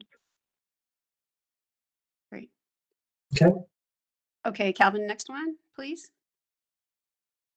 This is our third topic, and this is the issue of public-private spaces, which is a really big deal along the Silver Line and will probably be a bigger deal as some of the other areas in the county get more highly developed. That there's this kind of, shall I call it an unholy deal that is made with developers that allows them these really long-term leases so that they will develop, for instance, the platform and the plaza, not the platform, the plaza at Wheelie Reston Station. Well, what that gives them is private rights. And so this is kind of a situation that I encountered that, you know, they don't allow any bikes on the plaza, and they'll cut your lock and take your bike, even though they actually have bike parking. And so my question is, what is the response? Wait, not what, but who should the response be made to? Who should be monitoring that kind of thing? Does that fall under an active Fairfax plan? It's nothing, there's nothing about it in the bike parking guidelines. There's nothing about it that I have found in any other piece. So maybe this is something that we can suggest to Active Fairfax that they incorporate, that this issue of land use doesn't mean that the private party gets to do what they want. It's not a fiefdom. It should be access friendly to people who are using bikes and not just leaving them there for weeks. But okay, so next one. And that one actually comes under, well, should come under the Fairfax County bicycle parking guidelines. It classifies bike parking. It tells minimum requirements based on square footage. And if you talk to folks in their office, they will tell you that the bike parking guidelines are actually kind of weak and they would like to strengthen them. So this could be an area in which we could assist them by standing behind them as they do try to assert more control over the quality and the quantity of bike parking on commercial properties. It's also, like I put on the bottom, it's also an equity issue. All of these are extreme equity issues. Those places where the trails were blocked in the first couple of slides, those are major corridors for low-income workers. And they're never going to call VDOT and say, hey, I can't get around. They're going to figure out some way to do it, and it may not be safe. Okay, next one, Calvin. So our recommendation in this is we need to ask FCDOT, how's the best way to address these issues that are left hanging? Is it active Fairfax? Is it land use? Are there incentives for property management and owners to come into compliance? Again, we really don't know who to ask or how to ask. And so if the active Fairfax plan can sort of draw those in and give us those, not just us, but the public, the vehicle to say, this is wrong and I would like to know how to address it, then they know where to go. Right now, it's just, you know, you go into alphabet soup trying to find it. Okay, next one.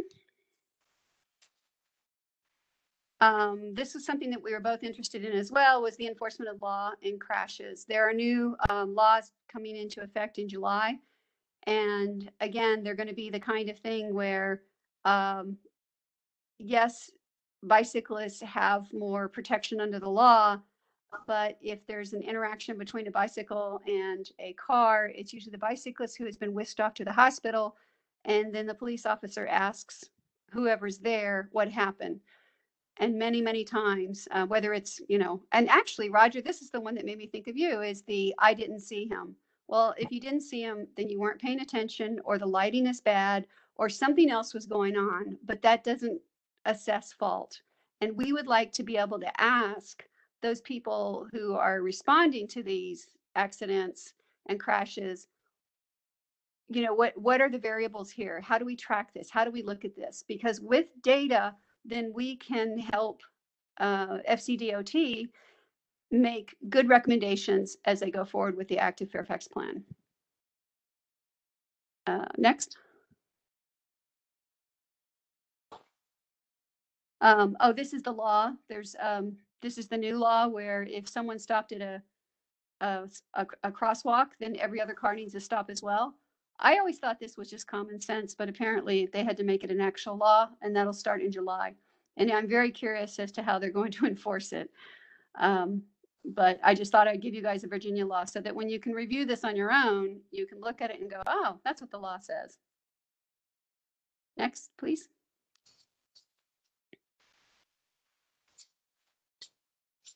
Well, that must have been a snowstorm. Was that it, Calvin? I think that's all the slides. Oh, interesting. Yes, that was Okay. it. That was it. Yeah. Okay. All right. That's all I have to say. So I think it was Kevin who had questions, but Mike, I'll let you do the question and answer. Oh, well, thanks, Kevin.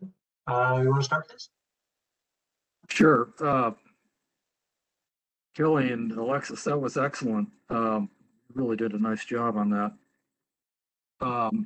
Just from memory here on the first one, I was wondering, I mean, you're right, the general public, their path is blocked. If they use it, they're not going to know who to call. But in any of these examples, did either of you reach out to the project manager and say, why did you do this, or why didn't you account for this?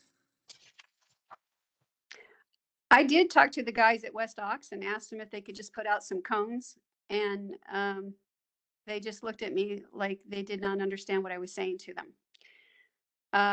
For the project on Barron Cameron that's more long-term, we have called the project manager from Dominion, and I've called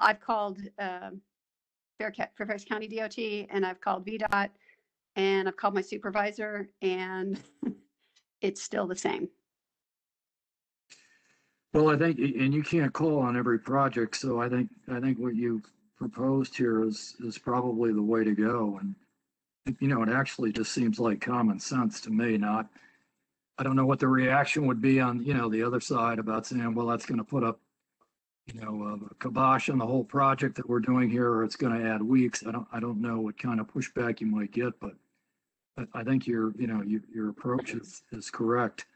On the data side, yeah, I mean, I think you start with FCDOT and say, if this data is not readily available, where do we go, or how can we get this on a regular basis?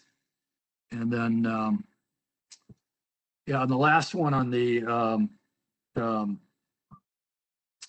I guess that was more on the pedestrian and bicycle interaction with vehicles, or what was the last recommendation?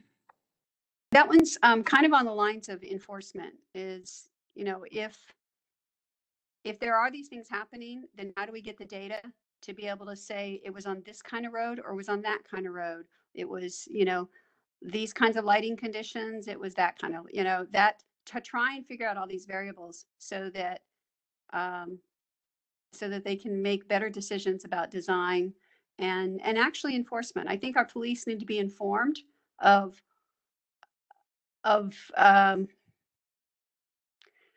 think our police need to be informed that it's not always the pedestrian or the cyclist's fault. No, I mean, absolutely.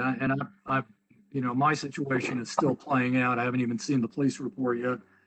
You know, I'm not looking for draconian steps on the driver, especially since this was at low speed. But you know, I don't want, you know, I don't want the idea to be ignored, because I think in a way he, you know, definitely was negligent. Traffic was only going one way, and he was only looking, I believe, in the way the traffic was going and not accounting for pedestrian or bicycle traffic coming in the other direction. So, you know, that is important.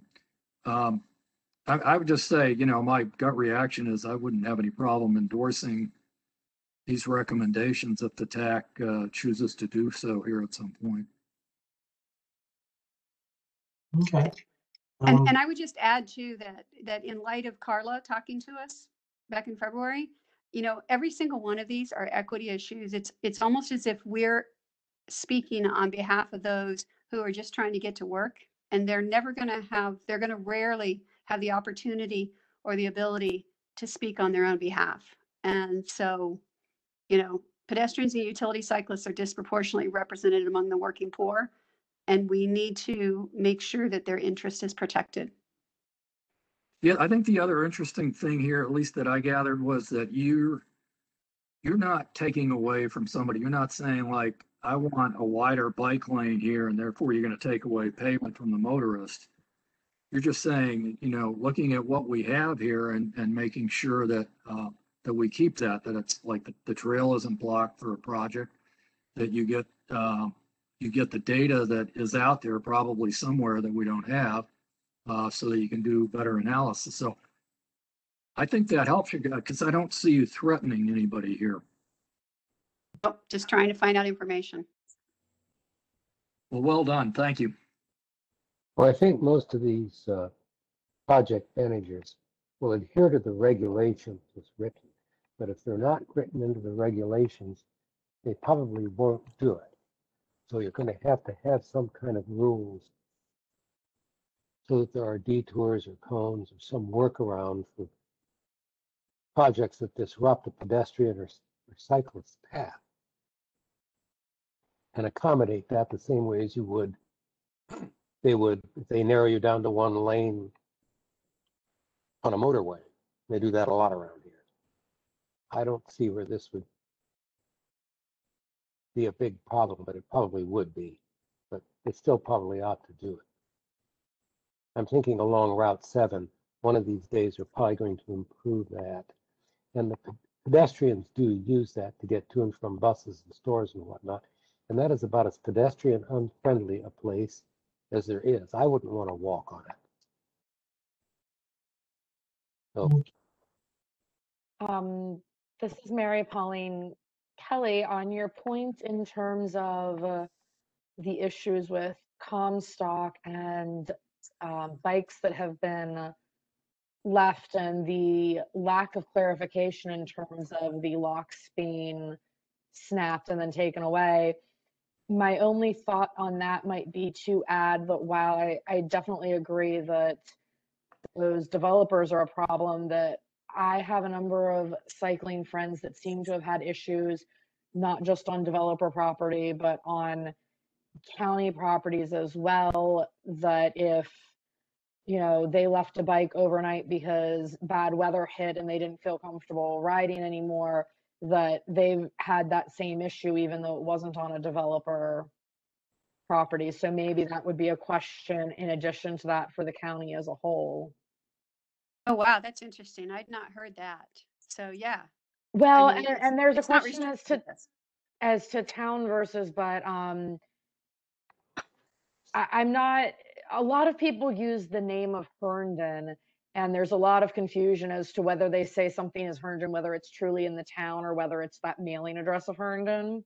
So I'm not sure of the exact locations or of where some of these things, but through some of my people that I talk to that gather at the Green Lizard, it's been told about issues they've had, that don't ever leave your bike overnight anywhere, that it will be taken not just through theft, but that you're not allowed to leave it overnight anywhere. And I certainly understand that we aren't supposed to leave a bike in storage for, you know, a week at some location.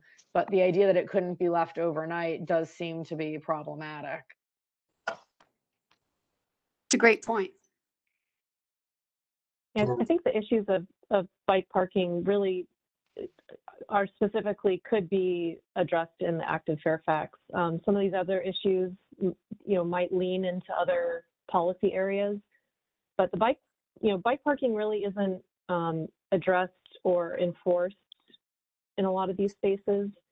The county has a lot of leverage, I think, in the in the land use phase of developments when they're trying to get approval, and they make all these promises. Yes, we're going to do X, Y, Z. It's going to be great. But when it comes to when it's built, it doesn't. You know, there's no way.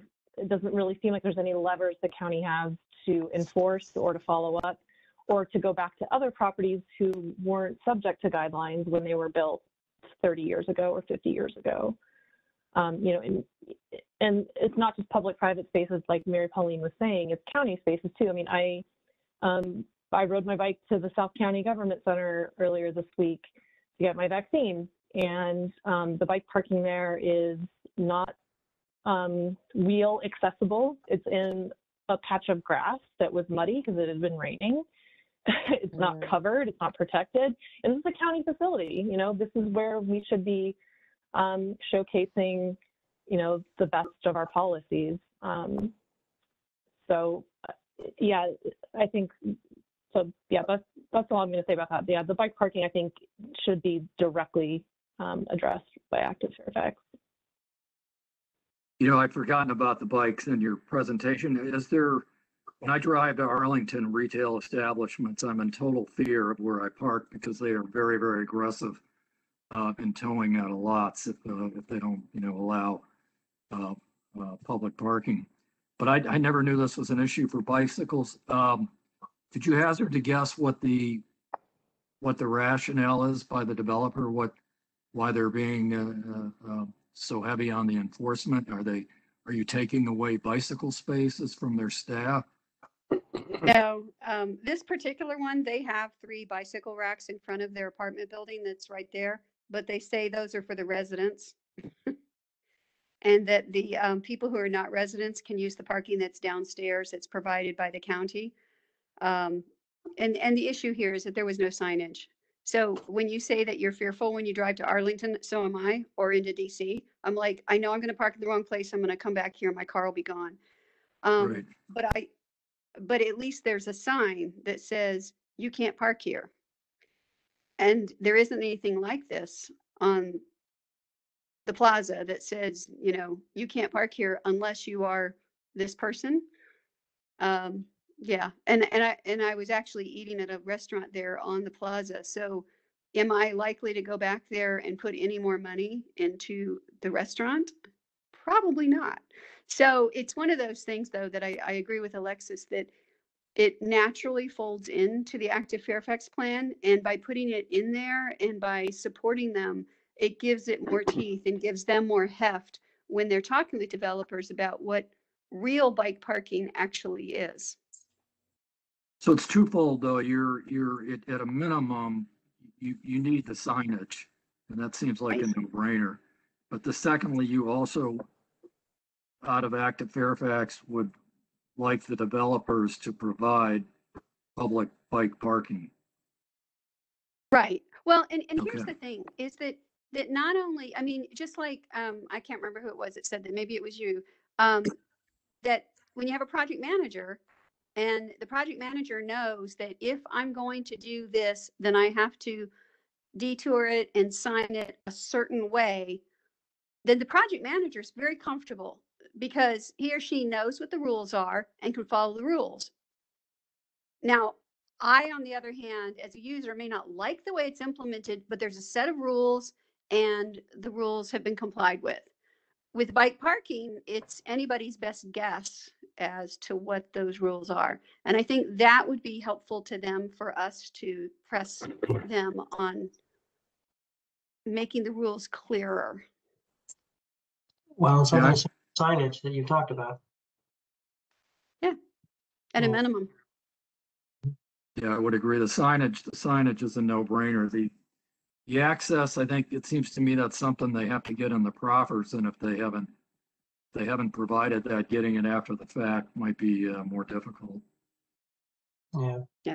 But I don't think you can provide it for one class of people and not the other in a public private space, because there is a public easement for use of the restaurants and the plaza itself. I mean, they want people to come there and spend money. They want people to come there and watch their movies. Then, don't make two classes of people. But Yeah, you would hope that some common sense would prevail there, you would hope. but not always. I had a Okay. couple comments. Yes, Chairman. Yeah, thank you, Kelly and Alexis, for putting this together. It's great. So I had some experience on the crash data side. So the VDOT does have a map where they have all the crash information. You can sort it in a lot of different ways. I think to your point, it's not complete because it does not include. I think you have to hit a certain threshold for property damage in order to get there. So I think at some point it's a combination of VDOT information and a separate database that's held by the police department, which I don't think is as accessible, but I could be wrong, but I'd be interested in understanding where that data is. So I had included some additional items, and I think they can, we're talking about enforcement of existing laws. That's what kind of triggered my thoughts around it and whether there's opportunities to, if we're asking about how new laws are enforced. I did hear there was a community meeting on Blake Lane, on the accident on Blake Lane with a bicycle, and it sounds like the driver was charged with that new law, and so that's how it was used in that case. It was obviously after the incident, when there was an accident. But I would be interested in how they're doing that proactively along with those other laws.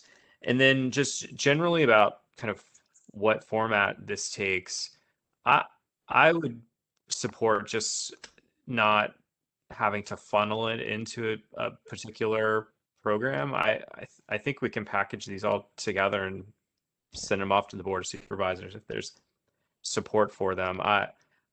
We could suggest including it into Active Fairfax too. I just don't know. That seems like a long process, and we have, providing advice to the board of supervisors. I think we can just provide it directly to the board of supervisors.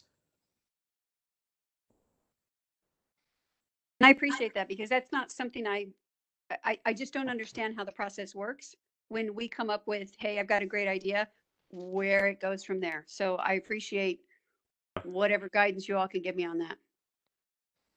I think we're all figuring it out together. Yes, that is true.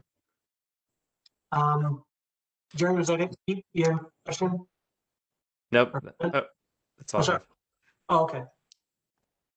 Well, that last point you made about yielding to pedestrians right away, they do that pretty much in Arlington. And you do have to be careful when you're driving in Arlington to yield to pedestrians who aren't even in the crosswalk. And I've seen people do that. It is a change of culture. 20 years ago, I was working in Romania, and the law in Romania is that if you see a pedestrian at the edge of the crosswalk, you darn well better stop. And I've seen people get ticketed for that. I'd been in Romania about 24 hours, and I was going to cross the street with my translator. This was a 2x2. Speed limit was probably about 35 miles an hour. And the first driver stopped. The driver behind him did not stop. Plowed into the car in front of it and knocked it into the intersection. And I said I was just uncomfortable with this idea of stepping out into traffic. And my translator said, I've lived in Romania all my life and I've never seen this. I said, well, I've been in Romania 24 hours and I've seen enough. I'm not sure that's going to solve. It's going to be a change in culture. And other than that experience, by the end of 2 weeks, I was getting used to walking out into the street, into the walkway, and cars would stop. But, you know, you're betting your bond if they don't. Okay. Otherwise, I thought it was a pretty good idea, but it's a little risky, Mhm. particularly here. Maybe in Romania it isn't, but it is here. Okay. Appreciate that, Roger. Do we have other commissioners with questions or comments? I've got one. Yes. It's,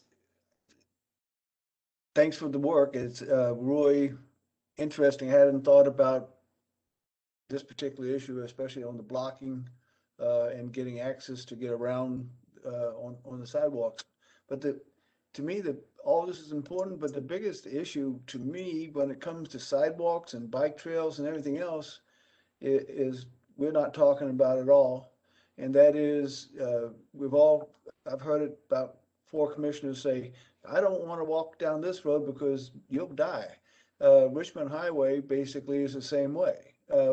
There's some sidewalks, then there's not. There's some sidewalks and then they're not. So even if we get most of this done in active Fairfax, which is great, we still don't have the sidewalks or the trails that we need built. So I would say that we need to maybe do something with the state for funding for these trails, you know, because without the money, frankly, it'll be a patchwork of fixes. You may get Dominion to say, yeah, I'll do it. You may get some gas station to say they'll do it. But we're still going to have a patchwork of trails and sidewalks that really don't provide anybody a good way to get around. So that's my comment. Okay. Thanks. Well, I'm gonna chime in here on this kind of tangentially, and that is one of my pet peeves. And one of my pet peeves is free parking. And I'm going to single out cyclists for this because it's true with automobiles. But I see absolutely no sense on Mount Vernon Avenue in Alexandria that the parking there is along the street is free. That should be paid for. And I would argue that for cyclists, that bike racks should be paid for as well, much like a parking meter. Put your bike in there, drop in your coin, and it locks your bike in place. If the law enforcement comes along and finds that your time's expired, he or she can take your bicycle. It's a resource, just like parking, and we shouldn't be giving it away. And I suspect, too, that if you take the funds from those parking meters, both automobiles and bicycles, and maybe even scooters, and invest it in the area, in other words, that provides for landscaping, provides for right-of-way, it provides for bicycles, it provides for automobile parking, you'll get what you pay for. But if you don't pay for it, you're probably not going to get it. Or if you're going to get it, you're not going to get the way you want it. So I would argue that one of the things we should take a look at is parking, the high price of free parking, and that it should be paid for. And of course, I'm a pariah for that, probably both by motorists and by cyclists as well. But I don't see why the government should provide your parking for either your bicycle or your automobile or your scooter. You should pay for it. Okay. Roger's view on the matter is clear, and it certainly makes sense. Understand where you're coming from. Does any other commissioners have some comments? I was going to make some of my own here. Just quickly, Pete, I wanted to clarify. I mean, anywhere we're doing road improvements on Richmond Highway, do we not also do pedestrian and bike improvements at the same time? Yes. Yeah, the answer is yes, but at the same time, right now, there is no continuous path up and down Richmond Highway on either side at this time, and there might be in 10 years. But frankly, and the way it's been traditionally done, if there's no sidewalk and someone wants to put in a 7-Eleven, then the 7-Eleven has to put in a sidewalk. But then right next door, there's a vacant lot or a business that was put in there 50 years ago and there's no sidewalk. So it's a hodgepodge going, throughout the whole area. It's getting better, but at the same time, it's there's places on Richmond Highway right now that are definitely not ADA compliant. You'll be. I don't use a wheelchair, but if I did, I'd be kind of upset at some of the spots because they put a telephone pole right in the middle of the sidewalk. So I mean, there's hit and miss. It's not good and not continuous. It's better than it was just the last couple of years, but still not close.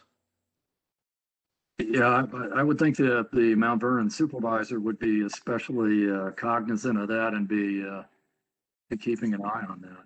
Oh, he is, and the Mount Vernon Council Transportation, we're on it too. The bike people over there are, all of us are, but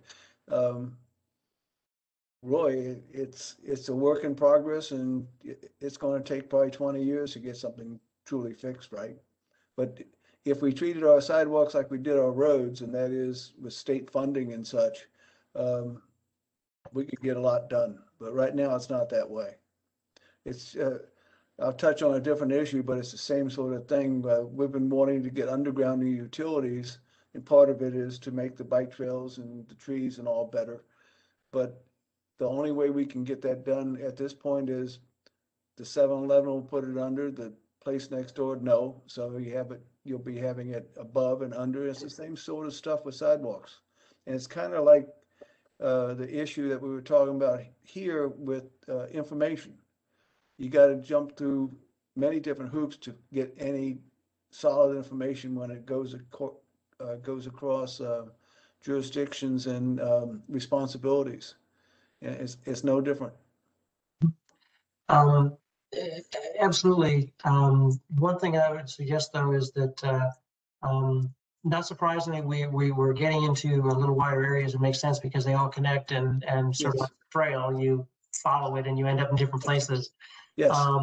But I think I think it's important for this conversation to come back to what Kelly and Alexis had suggested, but also, and I know, and this is a great example, Pete, I think of, other areas we want to focus on. And that's sort of back to the, our work plan, where we focus on what we want to do with sidewalks, et cetera. There's definitely a piece there, a big piece there for the supervisors themselves and their transportation staff. For individual projects, and I did talk about this with Jeff when I first came on here. Supervisor Faust told me, "I'll take care of the projects. You sort of take care of the policy." And that's kind of the way I think it sort of works out. But there's always a dividing line. But if I could, acknowledging the importance of that piece, to come back to Kelly and Alexis's brief. Excellent. Please do. Of course, happy to. Thank you. Excellent work. And I think that Jeremy, your point about, and Kelly, you're asking a question too, both before the preparation here this evening, sort of how we proceed. We could go to the Board of Supervisors with anything we want. And so, for instance, we could put a little bow on the brief here and say, the board, we think you should do this. One of their first questions is going to be, well, how and where and what policies you need to change, and who's with you and who's against you. And so I think that we have an opportunity here to build a bit of a coalition, which also helps us understand a bit more about what might be more achievable, what might make sense, what's actually going on. And Kelly, a big part of your brief here, and Alexis, as you were talking about it, finding more information on a lot of areas. And I think we can absolutely send this brief to the active Fairfax folks and ask them to have a look at it. I want to be careful a little bit, manage our expectations a bit. They've asked to come speak to us for their report to the board. And I welcome that, and we know that's something we absolutely want to do. I don't want to distract them too much with stuff that's they don't need, but we don't know necessarily what they need. And some of the stuff we got here is actually important. It makes sense.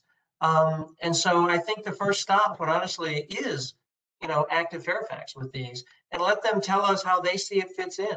Maybe they've addressed some of these sort of things. It is possible. The signage seems pretty obvious. It could be something they've thought about already. If not, it could be something they welcome easily. If not, then how come? What is it about it that seemed obvious to us when we're talking about here, but maybe in actuality is not so obvious? And I think, again, having Active Fairfax come here on May the 4th is a perfect opportunity to, for us to do that. Another piece I think we ought to touch on, and talking about safety in a lot of areas, is Vision Zero. What's going on with the Vision Zero plan? What's the strategy? Because the streets where there's a lot of accidents, I would think the Vision Zero folks should be looking at that as well too. What's their relationship with Active Fairfax? I don't know. But we could find it out. I don't want to go too far because I don't want to, I'll use the word hijack, the Active Fairfax when they come on May the 4th. But it's not inconceivable that it might make sense to have some Vision Zero folks there as well. We can lay a little bit of groundwork between here and there, and now we're limited by the enthusiasm and energy level and et cetera, and things like that. And again, thank you again, Kelly and Alexis, for doing this. But it would be easy necessarily to have some of the you talk to the Active Fairfax folks about some of these things and learn a bit more about where they're coming from. Or we just have them come on the 4th of May and ask them to respond to a brief. We can do it, we can do it either way. One of the as we're looking at the construction projects there, and yes, we talked about the signage thing, pretty obvious, but there's going to be some regulations somewhere. Let's find it. Does the Active Fairfax folks know where these regulations are? If not, do you have to go to county attorney? We can go to the county attorney. It'll take a little while, maybe to get an answer. It's okay. We'll be patient, but we're not going to let them dawdle forever. A month or two to look up some things, however, whatever our timeline is. I think we can do those sort of things.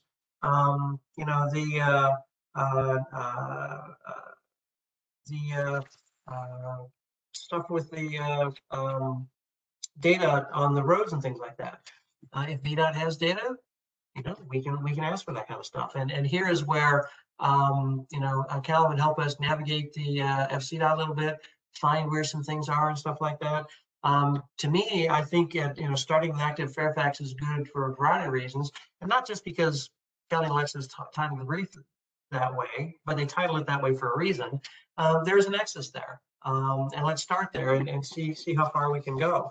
And so I would like us to be able to get a bit more data, and not that we just sit around and ask a lot of questions and spend months and months doing this, but I think that it will strengthen our ability to decide what we think needs to happen, and ultimately strengthen the ability to make a recommendation to the board that can act upon right away. Imagine us making a recommendation to the Board of Supervisors on something related to Active Fairfax.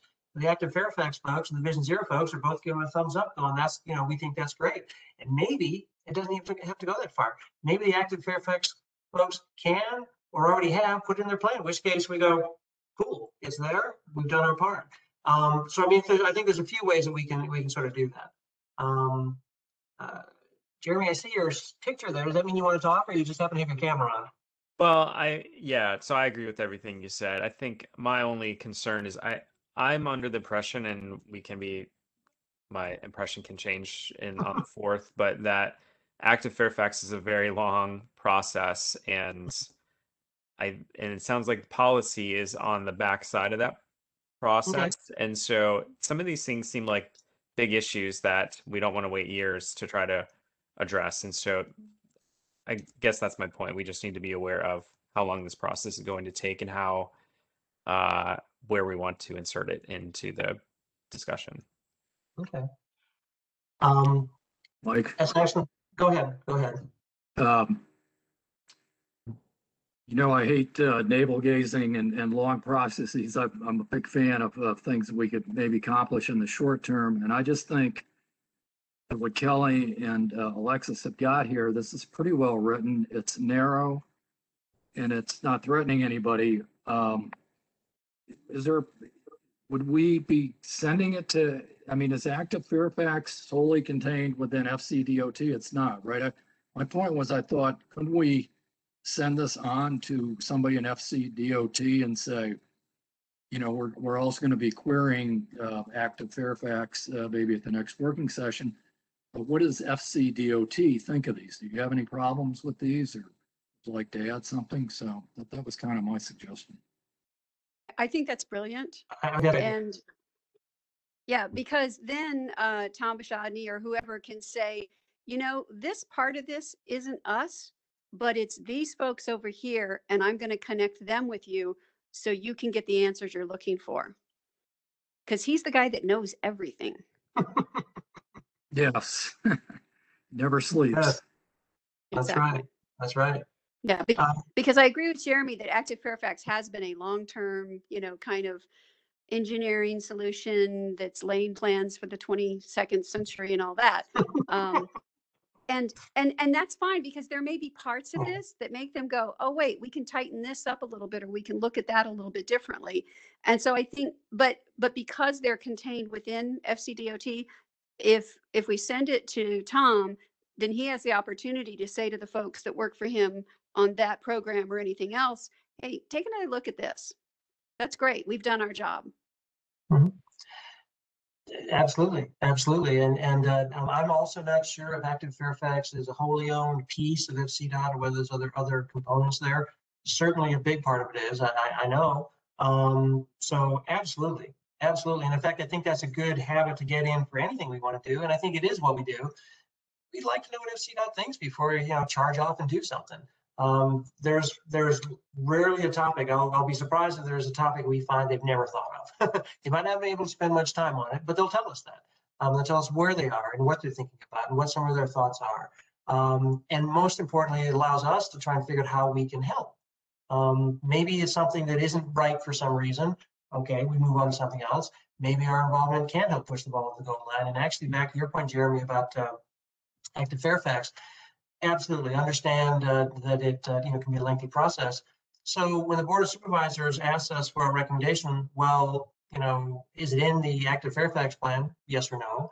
But also, it's easy for us to say, we think this is important to act on now because the Active Fairfax plan will take 2 years for it to come to fruition. We think this needs to go forward now. And the Active Fairfax folks will know about this beforehand, so we won't be short-sheeting them and making it look like they're not doing things in an important way. They'll and maybe they'll do things a bit more quickly than that, and something we think ought to be done a bit more quickly. But I think that certainly in the beginning stages, making sure we don't go, allow ourselves to delve just into navel gazing, understanding what's going on, gathering the data, gathering the information, understanding what's happening with each of the various groups. That then allows us to make a determination as not just the content, although that's very important, but the strategy, how we want to make this change. And we can decide for timing or other reasons to partner right up with Active Fairfax, or we can say, well, we're really close on the substance, but you guys are just taking too long. So we're going to go forward, but they know it then. And I think all those sort of things we can work as we go forward, as we get the data, as we get the information, as we draw these connections here. And this is another good thing, Kelly and Alexis, about what you've done is this is a manageable piece. This is not that big, and it's important. It's worthwhile, and I think it's something that we can dive into, come to some conclusions on, and I think make some recommendations relatively quickly. Could I be so bold that we could move this tonight under the chairman's signature to Tom? I don't think we need for me to sign it, although I'm not opposed to doing it. Just your approval. Well, we certainly, and I think if we could, don't move it yet because I'm thinking about the processes. I absolutely want to get this to FCDOT and want to make sure that the Active Fairfax have a look at it, and also obviously the Vision Zero folks as well. Calvin, we could, ask Tom to do that. I don't think we need a motion to do this. I can do that based upon the feelings of the TAC. Move was a general term, so whatever way gets it to FCDOT, I'm fine with. Okay. No, I absolutely agree with that, Kevin. Yes. I think that makes sense, and I don't know that we need an official movement because we're asking them for feedback of issues that we're interested in, that we're talking about. The only thing I would add, out of the 4 pieces that I had put, I think the one that makes the most sense here is if we're asking about the enforcement of pedestrians, is also the enforcement of handheld devices, and maybe so we're asking about how it's being enforced. Maybe it's also a question about data related to those new laws and how that's being collected. Okay. Jeremy, isn't that superseded though by the new law on the handhelds? You can't have any. So isn't that asked and answered? Yeah, that's what I'm asking, is how is that being enforced? My understanding, the police, that's a primary enforcement issue. If you have a cell phone or any handheld device, that's, I believe, a primary offense that they can pull you over for. Yeah, but so it's the same question about stopping for pedestrians, right? So my thought would be pedestrians is, and someone can correct me if I'm off on this, but is more a regional issue, whereas the cell phones is a state law now. And so I feel like we'd have two different groups collecting They're the both state data. laws. They're both state laws. Yes. Okay, well then I thought how the pedestrian was done was different from region to region. Okay. You know, and Jeremy, I know from our communication before the meeting, talking about the police there, because, these definitely, now the 15-mile-an-hour speed limit, I think, is a policy choice. And we talked a bit about that previously, about how we can actually make those kind of changes. And the law now allows communities to try and lower their speed limits to 15. But the other appear to be, actual enforcement issues there, which to me is a little bit different than the kinds of things we ought to be enforcing, because these are already laws to deal with them. This might be something we want to ask the police about, what their strategies are. I mean, what is it you'd like to get on these issues as you ask the question? Well, I think it's the same question about the pedestrians. I'm not sure why we're separating the two, because they're both enforcement issues. And so there's a question about like how it's being enforced. Is it just after the fact? Are they have a strategy? Is there any kind of more like does the county have a plan to promote this sort of thing? What's the messaging around it? I don't know what it is, but whatever the answer is, I'm interested in understanding. I wonder if Alexis and Kelly would take your number 2 and 3 there as a friend of the court, so to speak, and add that in. Well, I think 3 send it out. Yeah, 3 is already in there. I think we're talking about the same thing. Yeah, I think you're right. Then would they have any objections to adding number 2? That still keeps it a very narrow questions to FCDOT. No objection. And it's funny that you're asking, because I almost made another slide and called it Jeremy to add on to the end, because I thought that his questions and his concerns really dovetailed very well into this. I also am very interested in how they're enforcing it, because I can tell you when they did the 3-foot passing law, there was a lot of messaging, but it wasn't until right before it became effective. And if in July, people are no longer going to be able to drive around with their phone in their hand, they need to be hearing about that now and not just in June. Because, I'm on the bike and I'm next to cars and traffic all the time. It's more often than I like that people are driving with the phone in their hand. A lot of times they're driving big landscape trucks with trailers and holding a soda in the other hand. I mean, it's just this craziness that you need to be getting that word out. You need to be getting it out in multiple languages, and you need to be getting it out, telling people exactly what's going to happen. How are they going to enforce it? So I think it's important to ask that. And it may even be that's its own inquiry that goes to FCPD, but I would love to have Tom say, this is FCPD, let's push it over there, rather than us going straight to them. Right, easily done, I think. Well, I think we can certainly ask about the Vision Zero piece there, and also to let us know, talk to us about areas where it is an FCPD issue, so we can understand where the lines are drawn. Well, here in Fairfax County, I don't think we have the authority to set our speed limits like some of the towns and cities do. That would make our life easier. Because again, in Alexandria and Arlington and Falls Church City, they do. And they have lowered their speed limits. There's many parts where it's 25 miles an hour or 30. And they don't mean 26 or 31. But we just don't have the authority to do that. Yeah, the Maybe we ought to try the to get 15 that. mile an hour is part of the new is a new law. So I think it was just signed. So it's only related to residential and business districts. But I understand there's still a lot of policy to be drafted around it. So I think it's probably early for that. Yeah.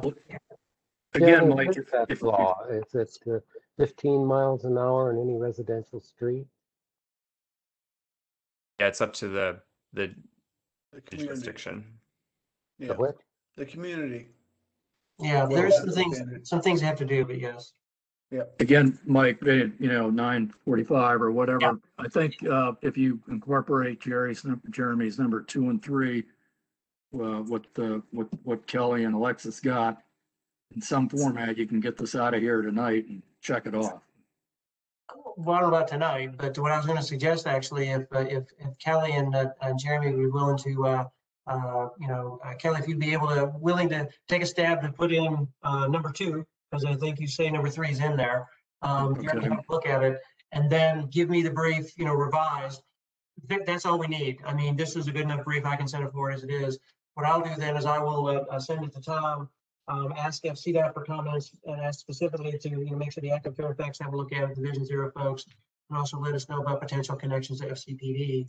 And also say that we'd like to be able to discuss this with Active Fairfax when they come on May the 4th, although we recognize the priority of the meeting is their prep to the board. So we're not going to elbow our way to the front of what they need to do, but we would like to incorporate and get some views there. Are there any objections from anybody to doing that tonight? I mean, when you. None. I'm happy to do that. I just want to make sure that Jeremy's number 2 is the number 2 that was in the email. Oh, enforcement of handheld? Yeah. Okay. Yeah. And 3 is the enforcement of stopping for pedestrians, which, as you say, you really sort of covered. Okay. And was there anything else, Jeremy? No, I think that's it. Okay. Yep, I can do that. All right. Great work. Fantastic. Thank you. Okay, I think we have a plan of action here. So that's very good. I tell you what, let's keep moving here. It's getting late, as Kevin so rightly points out. We're going to go to the other business and announcements, the work session on May the 4th. We really have talked about that. In terms of how we want to, we're happy to host. We'll look forward to talking with them. We'll ask questions about, just send some questions and we'll talk to them there. There may be some prep communications beforehand. I can handle those, and if need be, we can call in, Kelly and Alexis and maybe even Jeremy if need be to have a conversation. But I don't think we need that for the 4th. Just a question on scheduling. Yes. You had mentioned that the May 4th, that would have to be a work group. Does that mean that we still need to have a commission meeting in May? Or is that would be the idea? Yeah, this is a voluntary thing. And I will admit I had the opportunity to at least ask Alexis and Kelly and Mary Pauline if they'd be able to participate on the 4th, and they were able to. There's no obligation for any commissioner to do it. And I wouldn't have suggested it except Tom specifically asked for it because of the schedule for Active Fairfax. And so that's why I agreed to do it. We can't move our normal meeting to that date? Well, what you're really asking is that yes, what you're asking is we not meet also on the 18th. But what I can say, we can talk about that on the 4th for those who are there, and we can talk about it now, certainly. What I prefer to do is perhaps have a lighter agenda on the 18th. I'm not opposed to making the May meeting May the 4th. We're trying to do a few things, but also I don't want to overload us there. What do folks think? Jeremy, you've raised the question, but well, I was more thinking about whether we needed to meet twice in May or whether I understand. we could just... I know exactly what you're. Yeah, yeah, I know. I know. That's a legitimate question. The first Tuesdays are just not good for me. I mean, I've got other meetings. So I would have preferred to do this, to see whatever was on the agenda the 18th and do it then, but Tom says we don't have time, right? Right, So- they need to have something from us if we're gonna do something in time for the 25th, and that's not the first time they can see us. What we can do, though, is we can have the conversation with them on the 4th. If we meet on the 18th, we could pass a resolution then on the 18th and then be ready for the 25th. We could do that.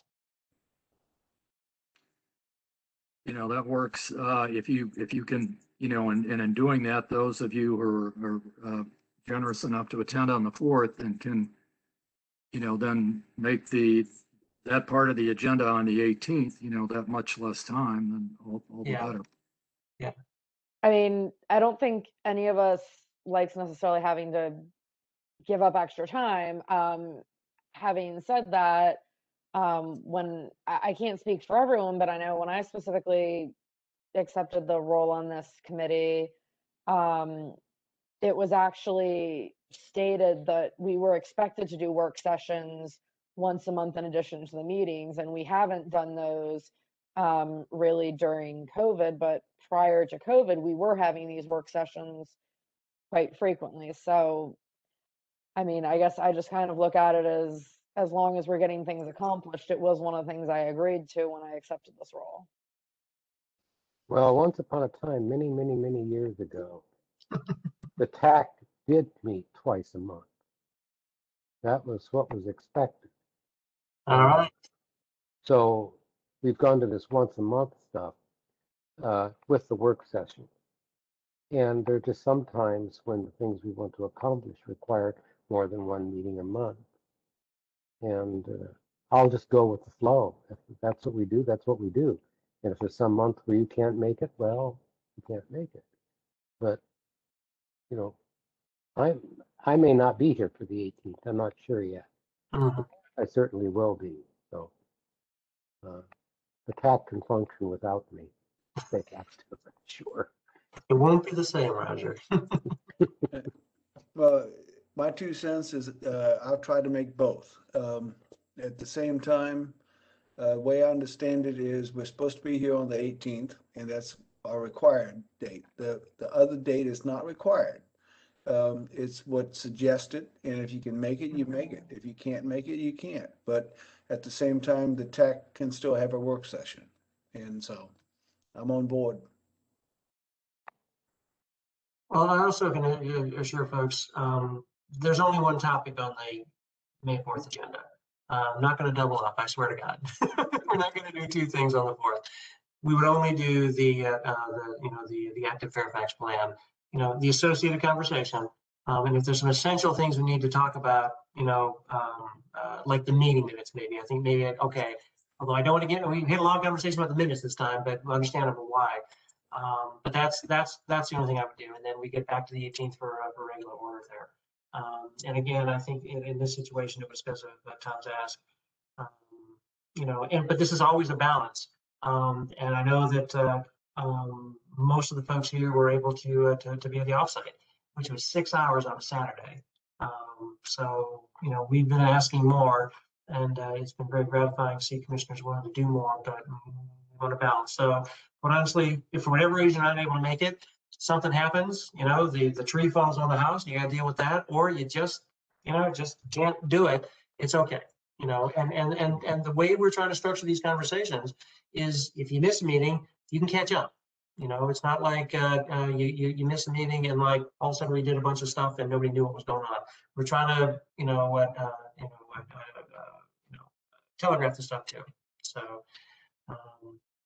So we'll have a meeting on the 4th. Go ahead. I was just going to say, correct me if I'm wrong, Mike, but this is not a meeting. Obviously, we check to see who is attending at the start, but I don't believe this counts in terms of your numbers of meetings attended or missed, however you want to label that. We didn't need to have a quorum to have a work session. So people missing out is not going to hinder the ability to still have a discussion. Absolutely. And I think picking up on that point, yes, we'd like people to as many meetings as possible. If you're not there, yeah, you sort of notice it, but most people are here. But certainly, my view is if you're not able to come to the offsite, not able to come on the 4th, it's okay. It is okay. I know there's a tension there, but Yeah, and I think my comment was more not that I didn't want to attend a meeting, is that I didn't want to attend a meeting just for the sake of a meeting. And so as long as we have things to do and talk about, that's fine with me. we haven't got to the main meeting agenda yet on the topic there, so we'll see if we can entice you with a good topic. So, okay. Mike, Yes. Mr. Calvin, it is still a public meeting, and we still have to advertise it, and we have to still take note and process online. So I mean, it's the same at our regular meeting, but the attendance is not required. So that's the only thing different. But we still have to do everything else. Same. Yeah. Oh yeah, note takers and the whole thing. So yes, yeah. So yeah, if you don't want to take notes, don't come to me. Sorry. All right, I shouldn't have said that. Okay. All right. Well, there's the Active Fairfax. I did want to raise a couple quick issues related to Active Fairfax. And this is, I've got next item on the agenda here is sort of participation in working groups. But there's also sort of opportunities there. Active Fairfax meetings have been going on for a little while. There's about 5 or 6 that have yet to take place. I think we'd pass this on to the TAC members, Calvin, if I'm not mistaken. There's one tomorrow, Sully District, and then Mount Vernon on the 22nd, Braddock on the 26th, Springfield 27th, Providence 28th, and then there's a lunch and learn on April 23rd. Just FYI, we'll get a chance to see the Active Fairfax folks. It'd be nice to sort of let the community know about stuff like that, but that's tough for us to do, given our current situation. And the Drainage meeting was tonight, so I wasn't able to attend. So the other thing another thing I'll mention here is, and actually to the working groups, Tom mentioned a couple when I talked to him. One, there is a group that's being set up. Could be a fairly large group. They're casting a fairly wide net for potential participants. It's a working group to rename Lee Jackson Highway, Route 29 and Route 50. And so what they're thinking about is, maybe having like 50 nominees for which they choose 25 or something like that. It looks like it's going to be a large group. If there's any commissioners that want to participate in that, please, let me know, let Calvin know. It's not a mandatory formation, but the opportunity is there if you'd like to try and participate.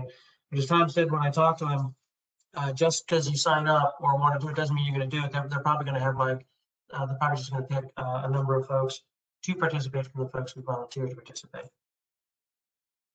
Other thing, the other major group is, and Calvin sent something out here, is a climate group. It's called the CARP. Wait a minute, here we go. I just had the title and now it's disappeared on me. Climate Adaptation and Resilience Plan. So Calvin had sent out some invitations for this. Their first meeting is April 30th. Chairman McKay would like to have somebody from the TAC participate in this. I would as well too, if possible. I think there's opportunities to stay connected. We can certainly look at some of the documents there. But it would be nice to have somebody, even if they're not able to go to meetings or all the meetings. I think there's going to be about 3 or 4 over the next year or so. So it's not too much work, but those are taking place over the next year or so.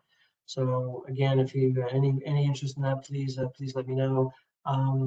I may need to assign somebody. Not that I can really assign because we're all volunteers, but this one I might come back to because of the chairman's interest on this. So. So hopefully this will somebody have some interest here and can pick up and get involved in this. All right. The other thing here is the let's see. Okay, that's the working groups there. Next is the agenda for the May TAC meeting. And so we'll see if we can come up with something that will attract Jeremy's attention. I'm sorry, I shouldn't joke that way. Originally, when I put the agenda together prior to the active Fairfax discussion, I was thinking of having more bike and pedestrian discussions. I don't want to just talk about bicycles and pedestrians. We certainly can if we want, but I think that we're taking some good steps with the active Fairfax plan, and obviously the meeting on the 4th.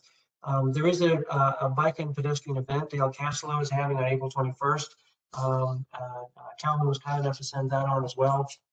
And I had encouraged folks to let folks know about that as well. So please let folks know about that event if and as you see fit. What I'm thinking about is maybe in May we can try and have that Uber, Lyft, and Via discussion we were talking about for a while. I know that's something that's of some interest, and not just to Kevin, but Kevin has mentioned a desire to do that sooner rather than later. And so I think that's something that can try and move forward on. I don't quite want to. I don't want to go with the board transportation aids just yet. I'd like to get a little further along with some of our activities, but I think that might be another good topic. And so the other thing, what we can do here is, depending on the schedules and things, and what I can do here is, given our situation, rather than assume we're going to have a meeting on the 18th and say, we're just going to do it, here's the agenda. I'm willing to send out a proposed agenda, or talk about it maybe on the 4th about what we do on May 18th, and then send it out to commissioners so we can decide whether we want to actually have a meeting on the 18th as well. What do folks think about the Uber Lyft Via thing? And Kevin, I see your picture there, so I think I know what you're going to say, but what are you going to say? Yeah, the sooner we get them in, the better. And feel free to invite Elon Musk and ask him how the automated vehicle program is going there. Okay. I think you saw the headline on that one, so that'll be interesting to see where that. I hope everyone is aware of that, where there was a very serious pileup of the, and apparently nobody in the driver's seat. So. Yeah. And to older people too, who should know better than to just sit in a car without anybody in the driver's seat. Yeah, you would think. Yes. But sooner the better. That's to me. I can't wait to get them in here. Okay. Any other topics that we think we should? I don't want to just spend too much time on this, but if somebody has a topic that they think is important, they want to raise right now for consideration, or you can send it to me afterwards if you prefer. Mike, yes. Would you like to talk about the bylaws or? I want to get to that. That's next on the agenda. Oh, okay. Just making sure we're getting through the. Actually, I didn't have it on the agenda. Sorry, but it is the thing. But it is the thing as part of the chairman's report. I did talk to Tom about that. So, okay. Well, that's what we'll try and do for the May meeting there. Thank you, Calvin, for the intro. Chairman's report. Just a couple things. We had we passed the bylaws back in June of last year before a number of commissioners joined us. Had sent them out for review a while ago. I wanted to hold them until after we had our facilitated work session. Obviously, that's happened.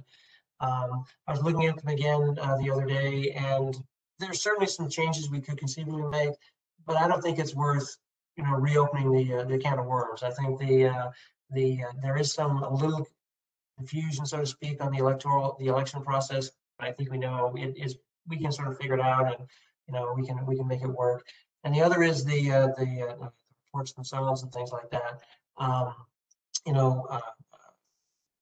We will need to have an election come July after we're hopefully all reappointed or numbers are reappointed, and then we can get our officers back in place again. The way the bylaws are written is that we have the year's report done by February, and then the work plan done by March. But honestly, I was just thinking, stick them together, do them at once. And here's what we did last year. as we plan to do next year. So our first report would then be February of 2022, which fits well with talking with the board of supervisors in October. So what I'm thinking here is, and Calvin, I will send you the version because I want to make sure we're using the right one because I made a slight tweak to one, from over last summer. I'll send the bylaws to Calvin. We'll send it out to the commissioners. Give you until the end of the week to have a look at it, no more. And then what we'll do is we'll submit that through Tom for approval to the board of supervisors, unless there's any objections on the part of commissioners to what I just described. Okay, silence sounds like assent. So that's what we'll do. So Calvin, I will send the bylaws to you tonight before I turn off my computer. And then commissioners, please, if you have any comments or questions, get back to Calvin and I by Friday. In fact, how about Friday morning? Today is Friday morning. That way, Calvin can submit it to the board, hopefully by the end of the week. Can you? Yes. Are you going to resend out the bylaws? I don't know that I've seen them. Okay. That's one reason to do it, just to be sure. And we can allow a bit more time if you want to look at it. In fact, I tell you what, have a look at them. If you do want to look at them, if you want to talk about them, we can pause the process a little bit here. But as you can tell, I'd rather just get forward if we can. But I want folks to make sure we're comfortable. Okay. Let's see here. Couple other things that actually I don't think are worth mentioning. Not at this time of night at 10:08 in the evening. So that's the chair's report. So now on to commissioner updates. So let's go through the list. And let's start with Kevin. Two items. I had an opportunity to meet Bob Cosgriff, the trails representative from Braddock. We were looking at the new trail that they're putting in from the Oak neighborhood and Burke Center down to the Burke Center VRE lot. And there were some real possible shortcomings that we brought to the attention of the Braddock District Supervisor's Office. But in meeting him, he talked about, the commonality or common issues of trails and the TAC. And so, I'm very grateful, that I was able to tell him that we have Pete on the commission and on the committee. And he specifically mentioned, Richmond Highway. And I trust Pete will, if he didn't already tonight, if there's anything that, from the trail side that we, need to be looking at, that he'll bring that to our attention, although I think he did a pretty good job of that tonight. But just thank you, Pete, for liaisoning to that committee. The second item was, Alexis, are you still on?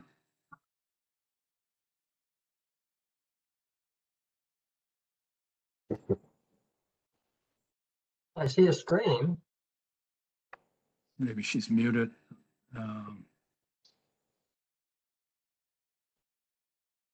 Maybe why don't you go? She was having audio issues earlier, so perhaps that's the issue. Could you come back to me then, Mike? And then, because I did want to bring something up. Okay. Next, Kelly, Hunter Mill. We have the tour to Hunter Mill on May 15th. Walter Alcorn, Dan Stork, and Chairman McKay will be riding in the event. And it is now sold out except for the 20 spots that we have reserved for some scholarship participants we're trying to recruit. So there might be 20 more seats available if you want to ride it, but you got to get your name on the wait list. Okay, thank you. That's good to know. I haven't heard about that. I'm glad to hear what's happening. Okay. Anything else, Kelly? That's it. Thanks. Thank you. Roger, anything for you? At this hour of the night, I'm going to pass. Although tomorrow night, I guess I will be attending a meeting in capacity for the MW COG on transportation engineers accessible streetscape design project, which sounds like it's right up our alley. Yeah. Yeah, please do let us know if anything comes out of it. You've been on the street issue for a while there, so yeah, please bring it back. Okay. Okay, next is Pete. Pete Sinek.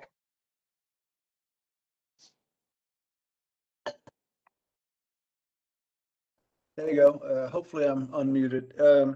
A couple just interesting things to me. The National Park Service and the Mount Vernon District Transportation Committee are working in kind of a colluding sort of way to improve the safety on the George Washington Memorial Parkway from 495 down to the traffic circle at George Washington's estate. It's been something that 5 previous chairs have tried to do, and it looks like it's actually going to happen. This year, that stretch of road is going to be subject to being put on a diet.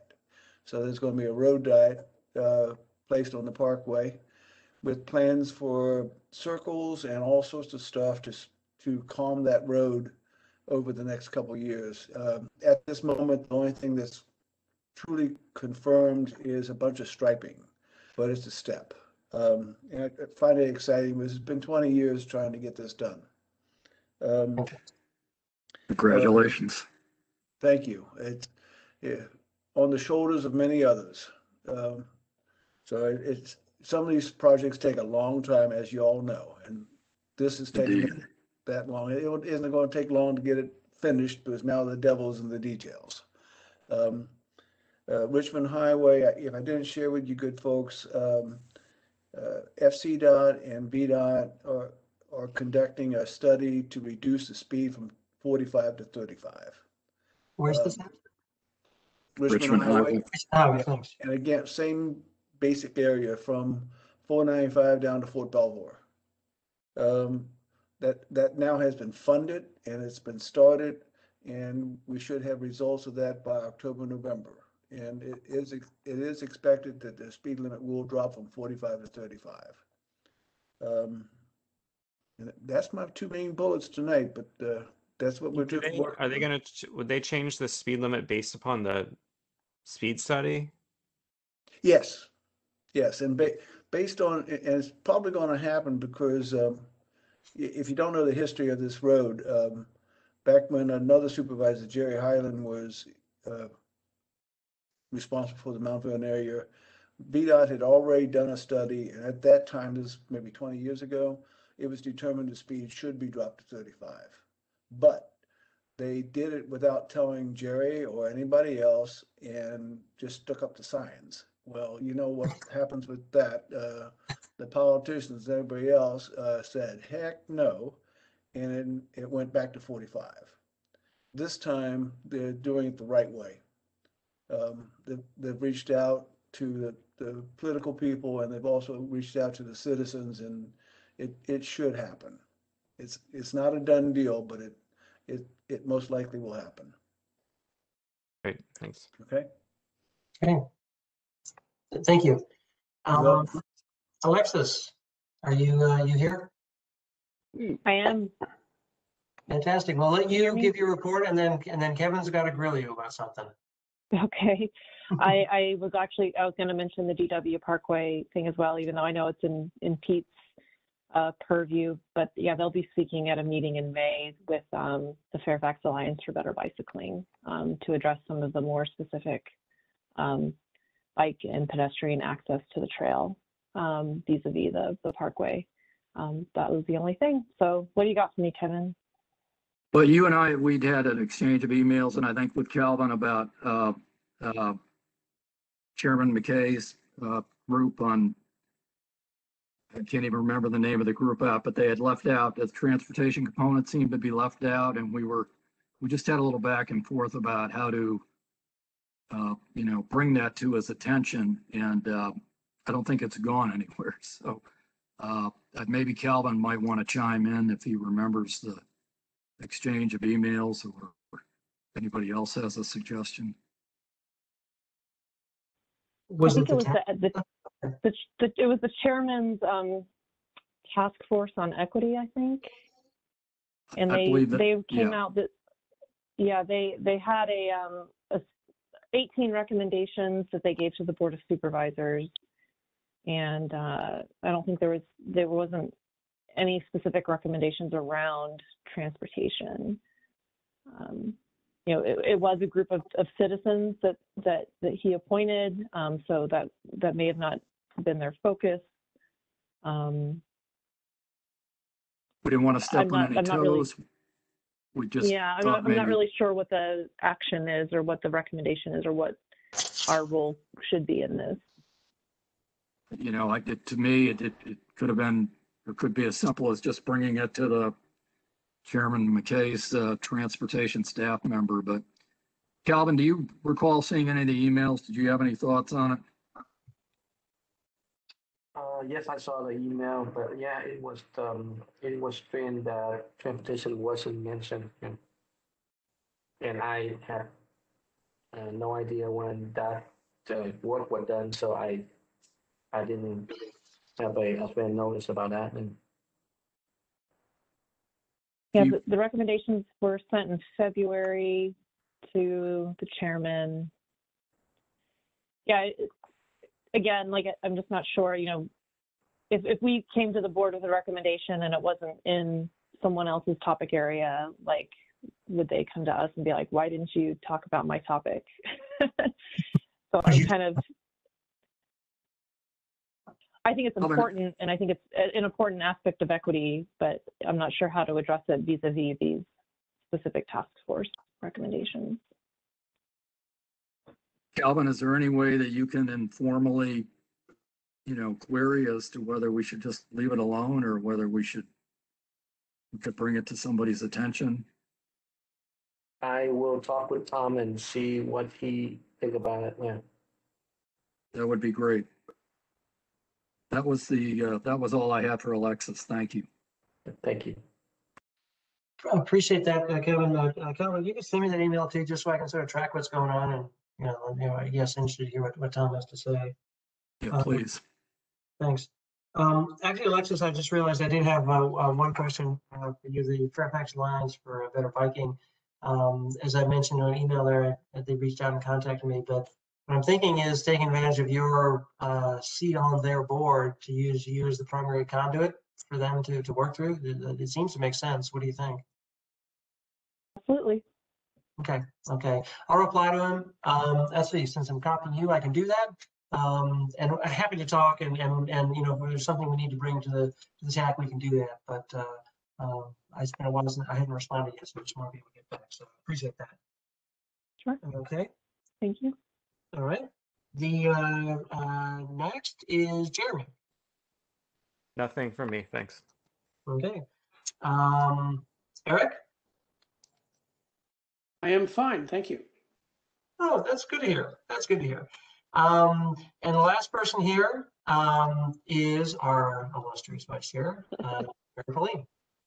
Well, being last, I think we've covered everything. So unless someone else has something to add, I will motion to adjourn. I'll second. There's been a motion to adjourn and seconded by Roger Huskin. All those in favor of adjourning say aye. Aye. Aye. Opposed? I hear none. We are adjourned. All right. Good night, everyone. Good night. An excellent meeting. Thank you for all. Okay. Good night. Thank you. Good night. Yes. Has left the meeting.